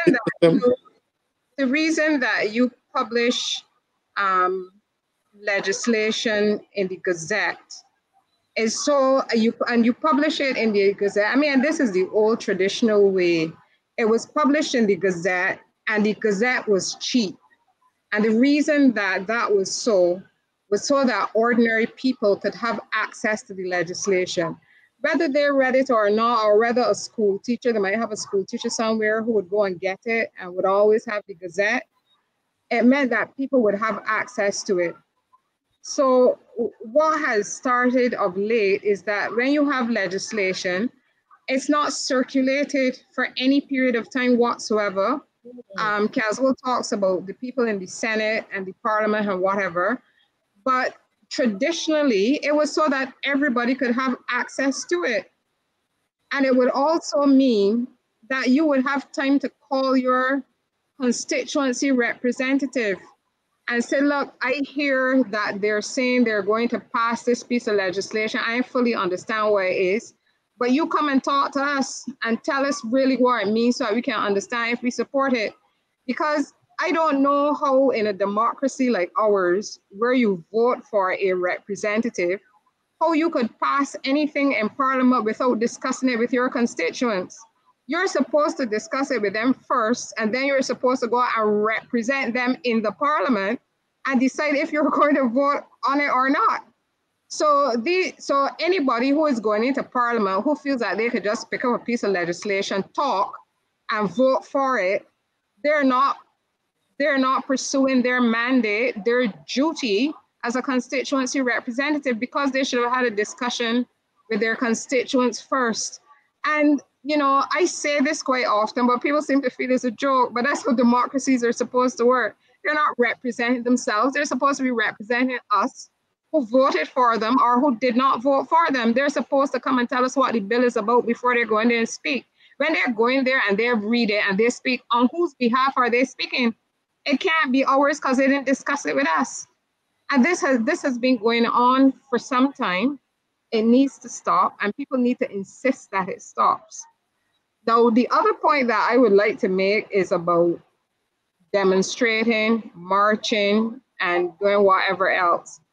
Yes, you can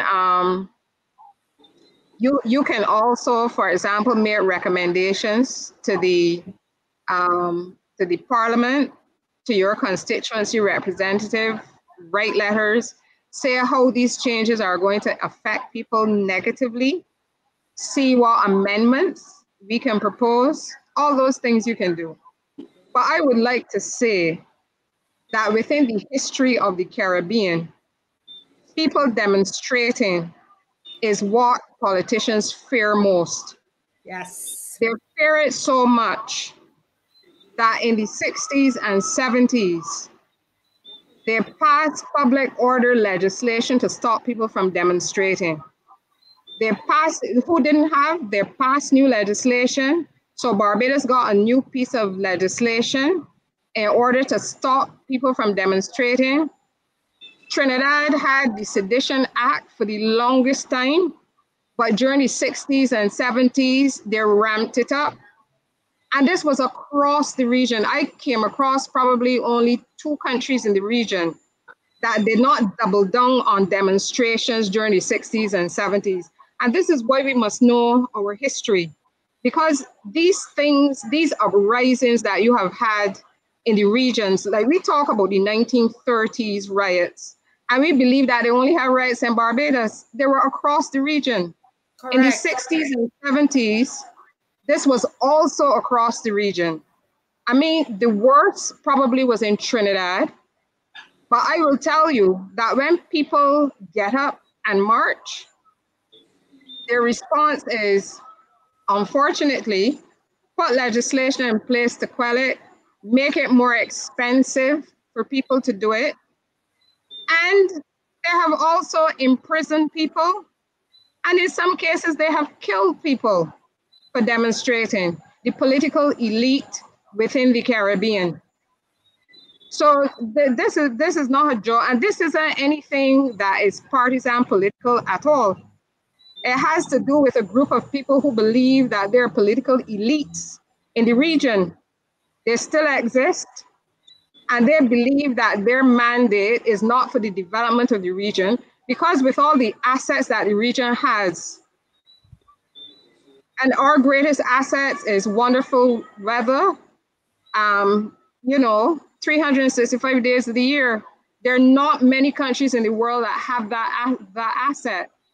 And then we have talent, and each country has something that it is known for, but still, we are ranked low on the Human Development Index and continue to fall every year. Why?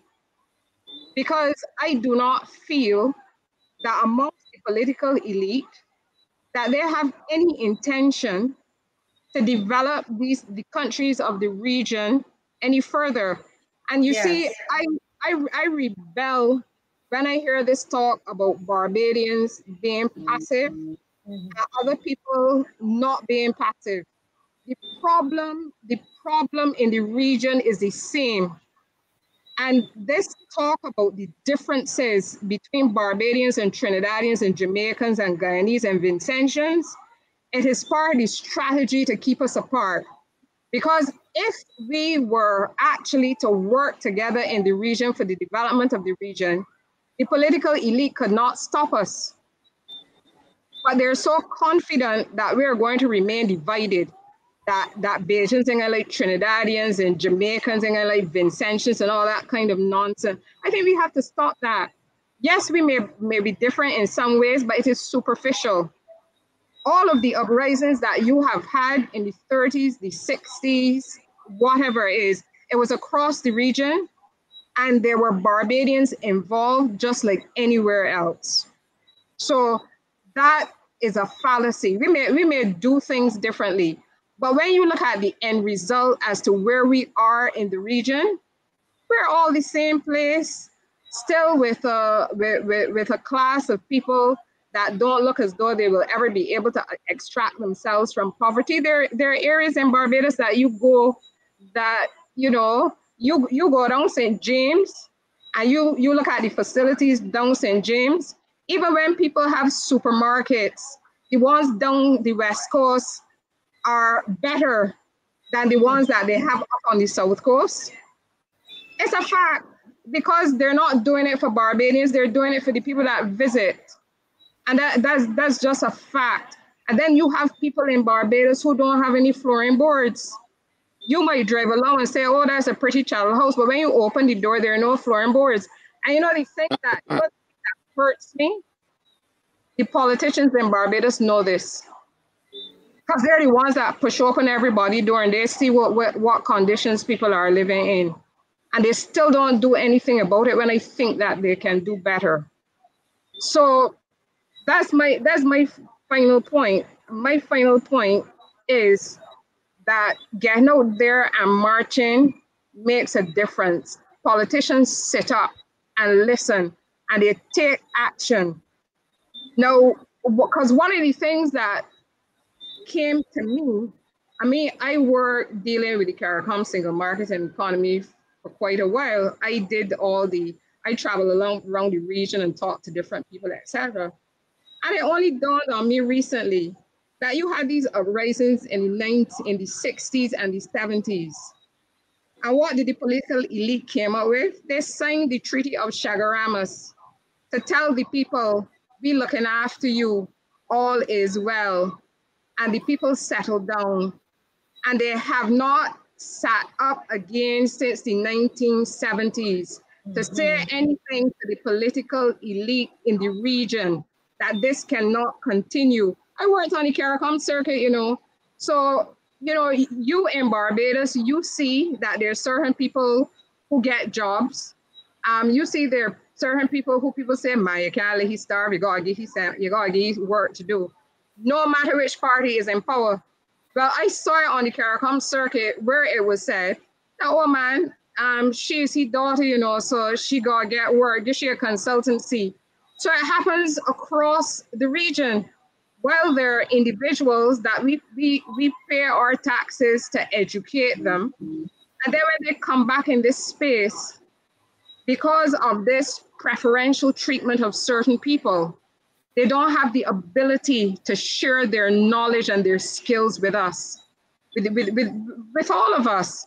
Because I am one of the people who I'm looking for somebody to rise up in the region and do something great. Because I know that I will benefit, take it being selfish. I know that I will benefit, but we continue to oppress and suppress the people with ability, because my view is that there's a political elite in the region.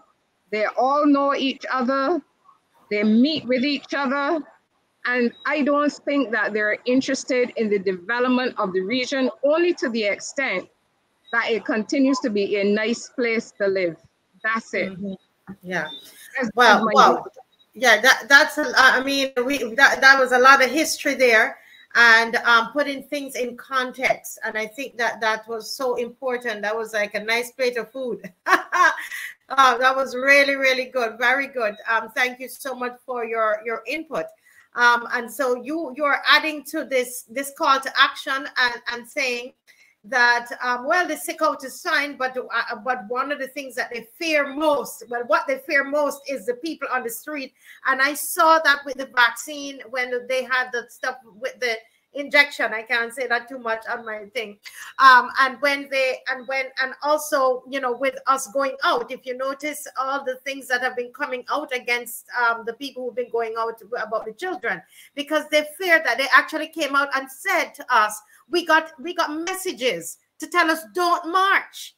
We got those, you know, and so they're afraid of that. They're afraid of the public display. It's going to be embarrassing. They don't want the people, the international people, to see any unrest in Barbados. Come on, guys.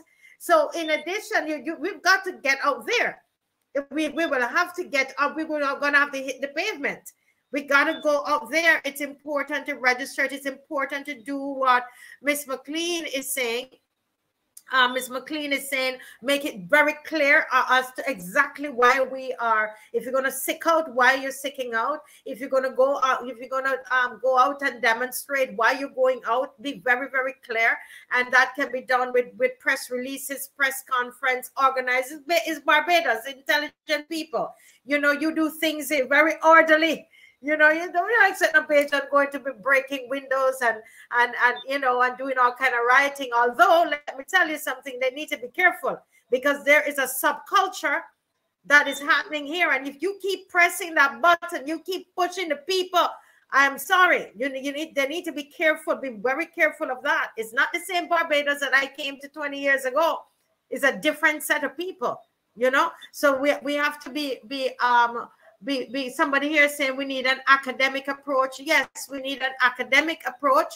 We need to be able to you know, to get all these ideas, but we got to do something, you know, because we can't just keep talking about it. Emmanuel, you're still here. I don't see you've been hearing and then I'm gonna go to Mr. Franklin and Miss McCLEAN to close off the evening. Go ahead. I just want to make one small point on the historical front, and this is only because I happen to be doing some research. But during the 60s, when we had some uprisings in Barbados, in that there were meetings and people were talking, etc., etc. One of the things that they did, there was a magazine or newspaper that was published. I don't remember the name of it now, but of course it was considered to be subversive. And the government of the day carried up the price that you had to pay in order to publish a newspaper. And this was just a little newspaper that these people were putting out. So it does not surprise me that you have to pay more money for Zoom now. It's the same thing. It's the same thing. It is the same thing, Lynette. It's the same thing happening over and over again. Over and over. Can I tell you something? The first time that we were going out for our marches, those of you who might not know, I might have just joined. I'm Marcia Weeks, and I'm part of a group, Watch Out My Children, and we conduct several protests. We've conducted several protests and so on in Barbados. And I remember we were going out, and I went to the police, and I love them. They've become my friend. But there's some people there trying to dissuade me. And so they basically more than doubled the price on me for that permit. I don't know if you all remember when I took to Facebook and begged the people. I have no shame. I went on Facebook and I told the people how much it was. And the people, Mr. Franklin, the people gave me 4 times as much to pay that money. And let me tell you something. Do you know that same police service, they contacted me and said, listen, guess what? They overcharged you. And they gave me back the money, which we're able to use for another march. So I agree with you. And I could tell from the conversation that she thought I was going to say, when she started to tell me, you know, this high price, she thought and tell me to bring it the next day at 12 o'clock. She thought I wasn't going to bother. She thought it wasn't going to happen. Listen, I went into character on her, and I just acted like I had the money. And I said, yes, I'll be there.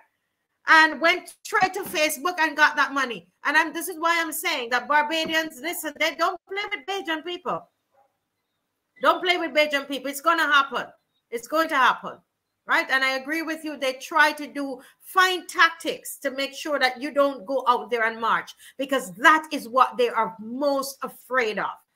Go ahead, Emmanuel. Do you have anything to add to next steps? Next steps. Yes, thanks, Marcia, and good night to you, Ms. Eastman. It's good to see you. I think you articulated it very intellectually. What I will say is that most Barbadians listening and those that will hear about this in the days to come, the reality is that a lot of people find themselves in a lower bracket. There's only a certain percentage of people who may benefit from this change in some form or the other. So for the most part, you know, I think Malcolm X said it best.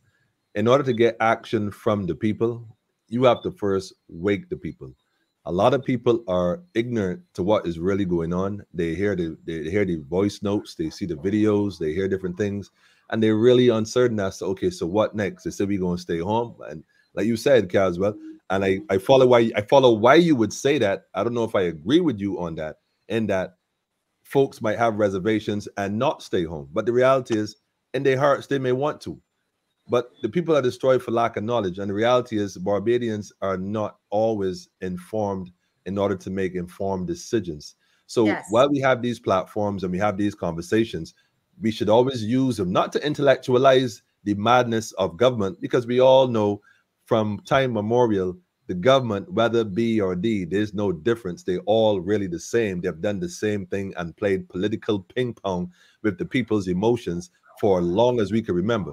The point I want to bring home is that in order to get the kind of action that we are discussing, in order to bring effect, we have to first understand what is it that we're really asking for. Because we've asked for things ranging from mandates for certain jobs. We've asked for things from different instruments that were infringed on our schools and our children. We've asked for different things from the dress code, the different children protection. We've asked for a lot of things. And at this point, we're still asking, and we are asking and asking and asking and asking, at what time, at what point do we become emotionally and spiritually frustrated enough to recognize we got to stop asking the government to do for us what we ought to be doing for ourselves? They're the administration. We need to first stop calling them government. They're not the government. They're the admins that we put in place to govern our affairs. So we need to start learning and educating ourselves. So I'm going to encourage Marcia and Brother Caswell and the others here to start having conversations with your circles, your groups, on what governance and government really is all about. Empower the people, give the people back the power so they'll know how to make informed decisions. They can't make informed decisions, Marcia. We're looking to have them make emotional decisions. Oh, they're going to work you to death. Yo, come out and let's march. Wait a minute. Some folks are not thinking along those lines, but if they can understand and have a clear realization, well, wait a minute, this is wrong. There's something wrong with this. It's going to affect not only me, but the generations to come. Then we can have the action. In fact, Marcia, you won't even have to ask them to come out. You're going to find up, you're going to find right first and foremost that when they go to work, they start asking their boss, listen, you need to stop paying my money into national insurance. I want to take responsibility for my own pension insurance. I want to take my own policy with some other private entity. I don't want to go this route. The whole direction this thing is going is to be privatized. And we know it. Whether they outrightly say it or not, in time to come, if they disrupt it enough and get enough people to be disgruntled by what is happening, they're going to pull out. So in order to get them to respond to the idea of staying home on Wednesday and perhaps Thursday and then going to work on Friday to then go back to work next week, we know the government don't like protests. And again, Ms. Eastman said it. They don't like it. But the reality is, unlike France or Europe or these American, well, America, let me use that, where people have known freedom. So when you try to infringe on their freedoms, they act. Barbadians as a people, for the most part, have never known freedom. They're born in captivity. They're born into the idea of governing by people who look like you, which makes Barbados a neo-colony. They won't have the same effect. It won't have the same effect and reaction. So we have to first educate people, let them understand what this is really all about, how it's going to affect them. And I agree, Ms. Eastman, these ministers are supposed to report into the people, but they not, and they have not for quite some time. So in an effort to make them aware, and I'll say this in closing, in an effort to make them conscious of their unconsciousness, what the people have to do, the ones who are mostly oppressed, they have to take a different approach. And the only way out of this is to start re-educating the people, letting them know about their sovereign status, let them know what governance and governing is all about, and stop begging like beggars to these ministers who are just admin, who simply have one intention, and Mr. Caswell said it all evening, their pension isn't being affected. Their paychecks aren't being affected. In fact, their way of life would not be affected. Only the people, and the people who suffer the most are those who feel it. So I haven't said that. If you want action from the people, Marcia, I'm going to agree with you. Things need to happen. But what needs to happen first, we need to have educational forums so that our people are not destroyed for the lack of knowledge. Yes, that's awesome. And, you know, thank you. Well said. And I think that's what Ms. McCLEAN was getting at as well. And this is what, I don't know if anybody heard the beginning of the show. Mr. Franklin came on and outlined everything, the issues with the two bills. And Ms. McCLEAN came on and talked about how you know, the procedures and how it was done. Lynette came on and added some more. Winston came on and added some more. And I believe, Emmanuel, you have a show. You can continue to do that. I'm going to open up my show again tomorrow night to do that, because it's not going to happen on the traditional media. So we can talk about education. You know, we do, you know, you continue to educate.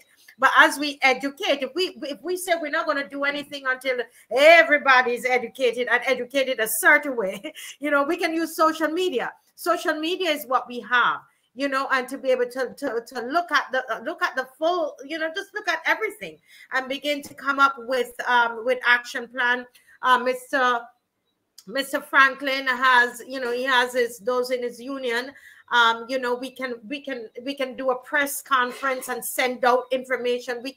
There's so many things that can happen with social media to educate, because that's what's being used right now. You know, we're not going to get it on traditional media, and we have to find in practical ways to get the information out. Before Mr. Franklin or Ms. McCLEAN give us a final word. Someone here, I think, misunderstood what I was saying. She wrote, Ms. Marcia Weeks, with all due respect, do you believe you should be insinuating breaking windows, etc., as a woman of God, instead of leading the people in a peaceful demonstration to get the point across? Now, let me just say to Marcia, pardon me, point to the chair. Marcia, pardon me if I may. Let me just briefly say something, because I know you are a godly woman. Let me just say this real quick. As you know, this is the thing with Christians, man, or people who are not Christians. When Christ said he gonna return, he said it's fire and brimstone, though. We passed the day of the white dove. So I'm not suggesting that anybody go breaking any windows. I'm sure Marcia did not suggest that in any way. But if you're going to use Christians and Christianity as a point of reference, Christ said when he returned, he's going to come up with fire and brimstone. That's not no peace, man. And the reality, the fact is, if we need to answer for the removal of the government, in fact, maybe we should be focusing on the removal of the government and not this particular one bill. That's my 2 cents, Marcia. Yeah. Thank you, Emmanuel, because you guys know me very well. I do everything by the book. The police and I, we're good friends. They always compliment us on all of our protests. What I was saying was that if they keep pushing the people, if they keep pushing them, there is a subculture. You've got to open your eyes, guys. Open your eyes and see. And, you know, I still try. Listen, I take the bus sometimes, Emmanuel. Our car was down for a while. And even when the car got back up, I still took the bus. Because when you've got to connect with the people. And when you look at those people, Miss McCLEAN, I think I told you, when you take the bus and you look in the eyes of those people, Mr. Caswell, it's not the same people that I saw when I came to Barbados 20-something years ago. Nobody can tell me it's the same. And that's what I'm saying. You have to be careful. They get up and they're doing things, and they're just doing things to people after a time. I'm not saying it's right, but I'm saying be careful. Okay, that's what I'm trying to say. I know it's not Jamaica, and I said that for the entire program. Jamaicans will jump off the ledge and then don't know what's happened. Bajans going to sit down and calculate it, but let me tell you, Bajans going to jump off too. I don't believe Bajans are passive. But anyway, over to Mr. Franklin, who has been there so quiet for so long. What do you say about the sick out? Is it something that we can leave here saying at least that's one thing that we can do, and then we can, you know, plan hitting the streets, and Emmanuel is talking about education. We use the social media and our groups and whatever and continue to educate. Ms. McCLEAN will put all the points of what we're the issues we have, you know, we have the things we have issues with. What are your thoughts, Mr. Caswell Franklin, before we close? Well, you know, I was one of the proponents of the sick out thing, but what I'm going to tell you is that the people that should be more sick out is the national insurance staff, because they are going to take advantage of them. You see, in the public service, you have a disciplinary process where you go through a lot of tiers before they can get you out. But you don't have those tiers existing when you have a board. And even then, even though with the Employment Rights Act, when you get rid of someone, a lot of government departments don't respond to the Labor Department, don't respond to the tribunal, and it takes years. So national insurance are the people that should start this sick out. Trust me, there should be their future is the most imperiled of all right now. But you said we were going to do some closing, so let me tell you what I want to say. You remember this government when it came in, when they were campaigning for office, this second election, they would say they're in safe hands with the Barbados Labour Party and everybody cares, that kind of nonsense. Well, If people believe that, I didn't, but if people believe that, what they are doing now shows that this government has lost all sense of decency. And if they ever had any conscience, they lost that too. What they are doing right now is to take away people's money, but keep theirs. They say we're in this together. Everything they open up, they say we're in this together. But I'm not seeing them losing anything. Not seeing them losing anything at all, right? They created this problem. National insurance was on the way back up. But the actions taken by Owen Arthur, when he became prime minister, he realized the national insurance scheme was in problems. And I was surprised when the prime minister said that when she became prime minister, she discovered that the national insurance scheme had these issues. Now, cut there. She was in Owen Arthur's cabinet. I mean, she wasn't paying attention. I got the answer. So she knew. She knew very well. But even though she knew that the national insurance scheme could not afford to lose that $1 billion that they took up, they call it, everybody a little haircut, national insurance could not afford it. They did it anyway. Then they went and they wrote off a lot of debt that was owed to national insurance for people who actually collected people's money, didn't pay in, and then you forgive them for it. Some of them were fathers of important people in Barbados, so you're gonna go after them. I don't say which important people, but I see some smiles. I'm not saying anything because I got to protect Marcia and her show. But they did all of that. They imperiled the national insurance scheme by their own actions. And now, having imperiled the scheme, having taken the money out of the scheme and given it and donated it and do whatever they do to other people, when they shouldn't, because I said to you earlier that they were trustees of the money. The money was not theirs. It is not government money. National insurance funds are not government funds. But the government is the custodian and the trustee of that money. And you take, as a trustee, you take the money and you spend it how you shouldn't. An individual will go to jail for that. But you can't send jail a government. But they both have committed serious lapse of judgment. For a government behavior like this, they should not remain in office for 2 more days. They have sold us out. But having done so, they now expected us to fix it.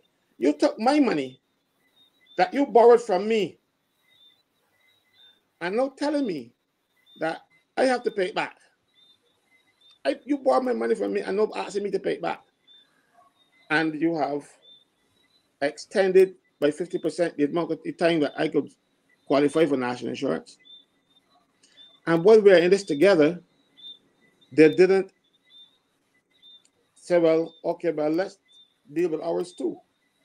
Because you now will qualify in 14.4 years for national insurance pension. You should do it in 10. They used to qualify for their pension in 8 years, and they still qualify in 8 years. And you're asking me to sit down and allow you to do this to me all the time and say that me cares and that they're in this together and all kind of nonsense. These people should go. I have no qualms about. I don't want a four-party government. I get too old for that kind of thing. But at the same time, we got a young, bright people out there who don't want to get into politics because the politics is a nasty game and they don't want to get into it. But so mind you, we have the people in the house right now. If they were not in the house, most of them would be unemployed. Couldn't find a job because they don't have any skills in anything. So they have to stay in there and they have to follow the leader. Because if they don't follow the leader, they will not be a minister and they will not be taking home these fantastic salaries in the Barbados setting that they're taking home now. And then they will qualify for their fantastic pensions from age 50 until they die. And not only that, the public servants lost their widows and children's pension in 1980. MPs have not lost theirs yet. the government repealed the Widows and Children, because if you were a public officer and your wife, and you had a wife and young children and you die, there was a scheme in the public service, a contributory scheme to pay a pension to them. Government wiped it out and kept it for themselves. So this has been going on, and mind you, the Barbados Party did that too. This has been going on and on and on, and people do not know, either do not know or they don't care or they don't understand that these people are self-serving. But I think this should be the last straw. This should be the last straw. This should be the one that breaks the camel's back. Because look, you can't tell me that you have seen it fit to lower the pension age from 68 because 68 was too long.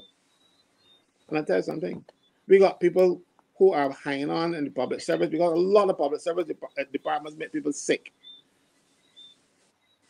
Unhealthy buildings, terrible bosses, and people get sick and they're waiting for retirement. Unless that changes under this new dispensation, people will still be getting sick earlier and wanted to come home, but they got to wait till 68. This government did not tell us that they were going to do all of these things that they're doing. That is what a manifesto is for. And if you're going to change everything that you didn't tell us you were going to change, it should be time for you to come back to the people. You know, that's what manifesto is about. If you look at the Westminster system, government publish a manifesto, and the whichever party wins, the civil service take the manifestos and start making plans. Not happening in Barbados. A plan comes up when the Prime Minister has a brain wave, like hearing brain. And then everybody rushes in to support what she is saying. Like she understands. She understands much. But she gets her way because, you know, I remember former minister in the Barbados Party government, I was complaining that the MPs, the current MPs, didn't have any testicles. I didn't call them that. I called them the other word. And he said, no, they do have them. I said, they're not men. I said, they got no testicles. He said, no, they got them. Just like them, I got no hair on them.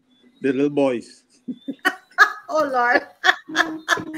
Oh, boy, Mr. Franklin. This is a family show.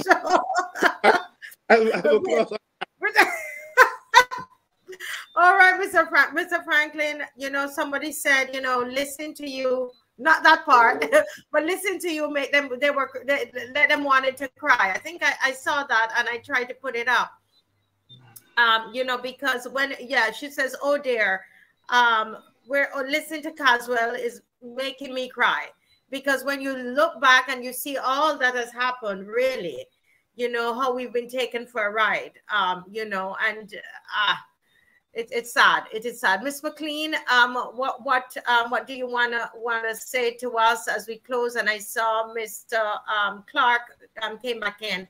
I let him say something as well.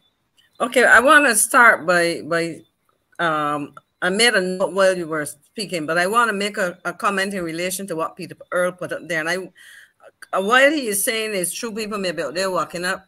The beautiful thing about the Marcia Week show, it does not disappear after it's finished for the evening or the afternoon, depending on when the show is there. So it is something that can be and should be shared with persons. I'm happy to see that you had over 500 persons watching.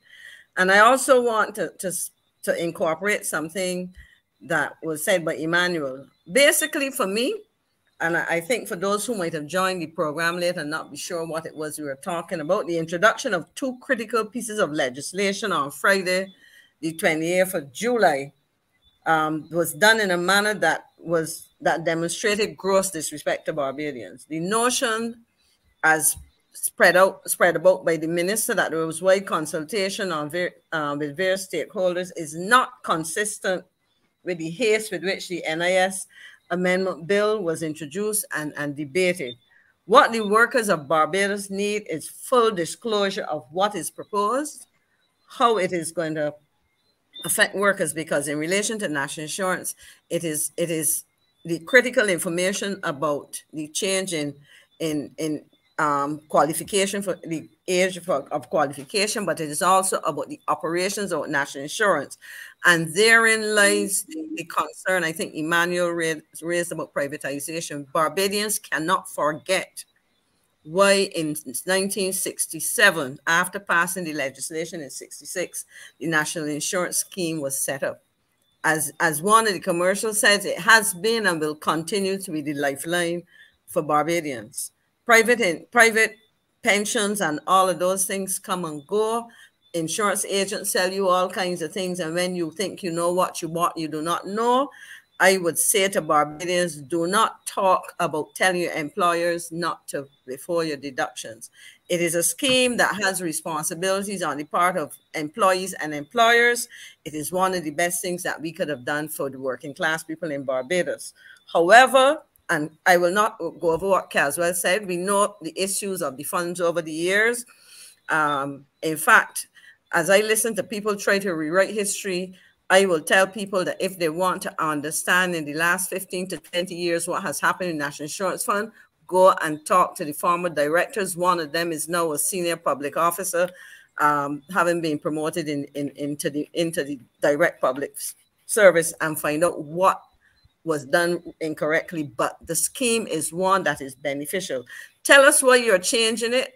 Unfortunately, the minister himself confessed that in negotiations with the IMF, they have been pressured, this is my word, to make certain changes. The question I ask, therefore, is, are we really operating when we see the government move like this on a timetable or set a timeline set by the IMF, as opposed to looking to streamline a system that was introduced, as I said, to be a serious lifeline? What we need to have is a demand for answers, explanations, and revisiting of any elements that perhaps are not in the best interest. Bad decisions were taken on and as I repeat myself, CASWELL gave us the details. Almost $2 billion written off is a significant amount of money out of the fund, and it is part of a set of brash decisions that were taken. And I believe that we as Barbadians are owed better explanations. I endorse the whole issue of education. We in Barbados, CASWELL and I come from the credit union movement. I would say 40 years. In my case, he would have been involved before. That has been another area, subject for another discussion, that people seem to want to put under pressure. It is about controlling the assets that belong to the people. If you think in terms of a single pool of resources that belong to the people, national insurance is one of those. And we therefore need to focus on righting anything that is wrong. But as CASWELL said, if it is not broke, don't fix it. If it needs strengthening, if it needs greater improvements, fine. But from what I'm seeing, some of this would put resources, based on the limited discussion that I heard coming from spokespersons from the government of the day, will put this perhaps in greater jeopardy than it is. We need to have this, the people's money, protected. And part of doing that is ensuring that we ourselves understand what are the implications for us and to be able to monitor and so on. But I am one to seek solutions. Marcia knows me very well. And therefore, my first course is to ask the government to get to the people and let us know exactly. They didn't debate this bill. There was a statement made by the minister and some comments made by the other minister, and neither bill would have been treated in a way that was required. And therefore, I think they need to go back to the drawing board, stick a pin, and come to the people to talk about what they're supposed to be doing, why, how, and with what effect. And until they do that, pass, because I will guarantee you, Marcia and colleagues, that when this bill is passed, and I say when on Wednesday, because once somebody put in thing there, they have the numbers. Passing the bill is one thing. Making the bill work, in other words, once you lift it off the paper and try to translate it into administering the piece of legislation, we will see the problems that will arise, whether it is about talking about the public servants direct, specifically in relation to the pensions amendment, or whether we talk about whole national insurance. And it is critical that we find ways to ensure that what Emmanuel suggests, and I hope I'm citing you correctly, that there is perhaps a plan, not as covert as some people may want to think, that they'd have it to privatize what is the significant, or should I say the major, the only real significant pool of resources belonging to every Barbadian, particularly ordinary Barbadians.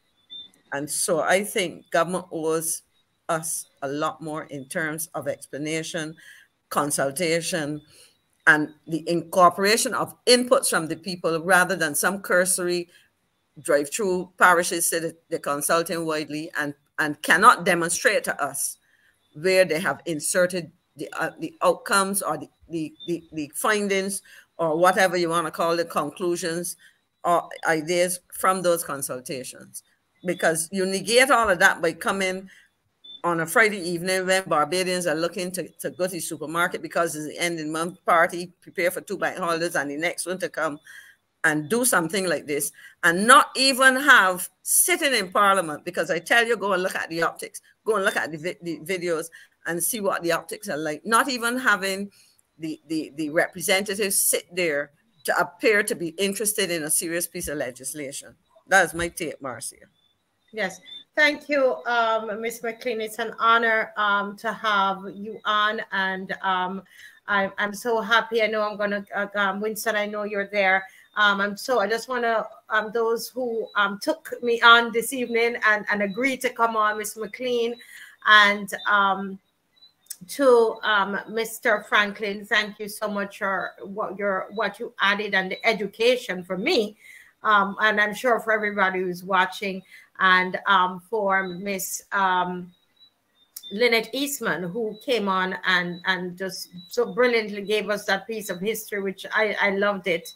Because it kind of put a lot of things in context, and Emmanuel for coming on and for the wisdom that he imparted, and the push for educating. And I believe once Bajans are educated, they will move. Winston, you have the final word. So give us, share with us, and thank you, Winston, for jumping on as well. We so appreciate that. Thank you. All right, thank you again, Marcia. All I'm going to say is that in asking the government to give us answers, I don't believe they will be forthcoming, because we need to be candid with ourselves, right? We know that in raising the age to 68 relative to pensions, that they're just playing for time, all right? They've taken the money from the NIS, and in a couple of years, if we do not put our hands down and stop them, it will be depleted. All right? And the only thing we can do is to take the necessary stand. Emmanuel said that there's they're going towards privatization. And this has been said, and the facts are there. It is going that way. All right? But we know, we need to take the necessary stand relevant to it. Because if we do not, nobody will be getting any pension. It will get to that. It will eventually get to that. Okay? And people will have worked for years for naught. All right? And I keep saying all the time that we need to, instead of reacting, to act. Okay? Instead of asking, we need to enforce. Because we are asking for what is rightfully ours. You know what I'm saying? We are asking for what is right for us. And that's not the way it's supposed to be done. Okay? What is ours should be given to us. All right? And I know there are many different opinions relevant to what we should do as far as to show our displeasure. Okay? But I will ask people, please, to get in contact with you, Marcia. All right? Since they know your contact number, you can leave it.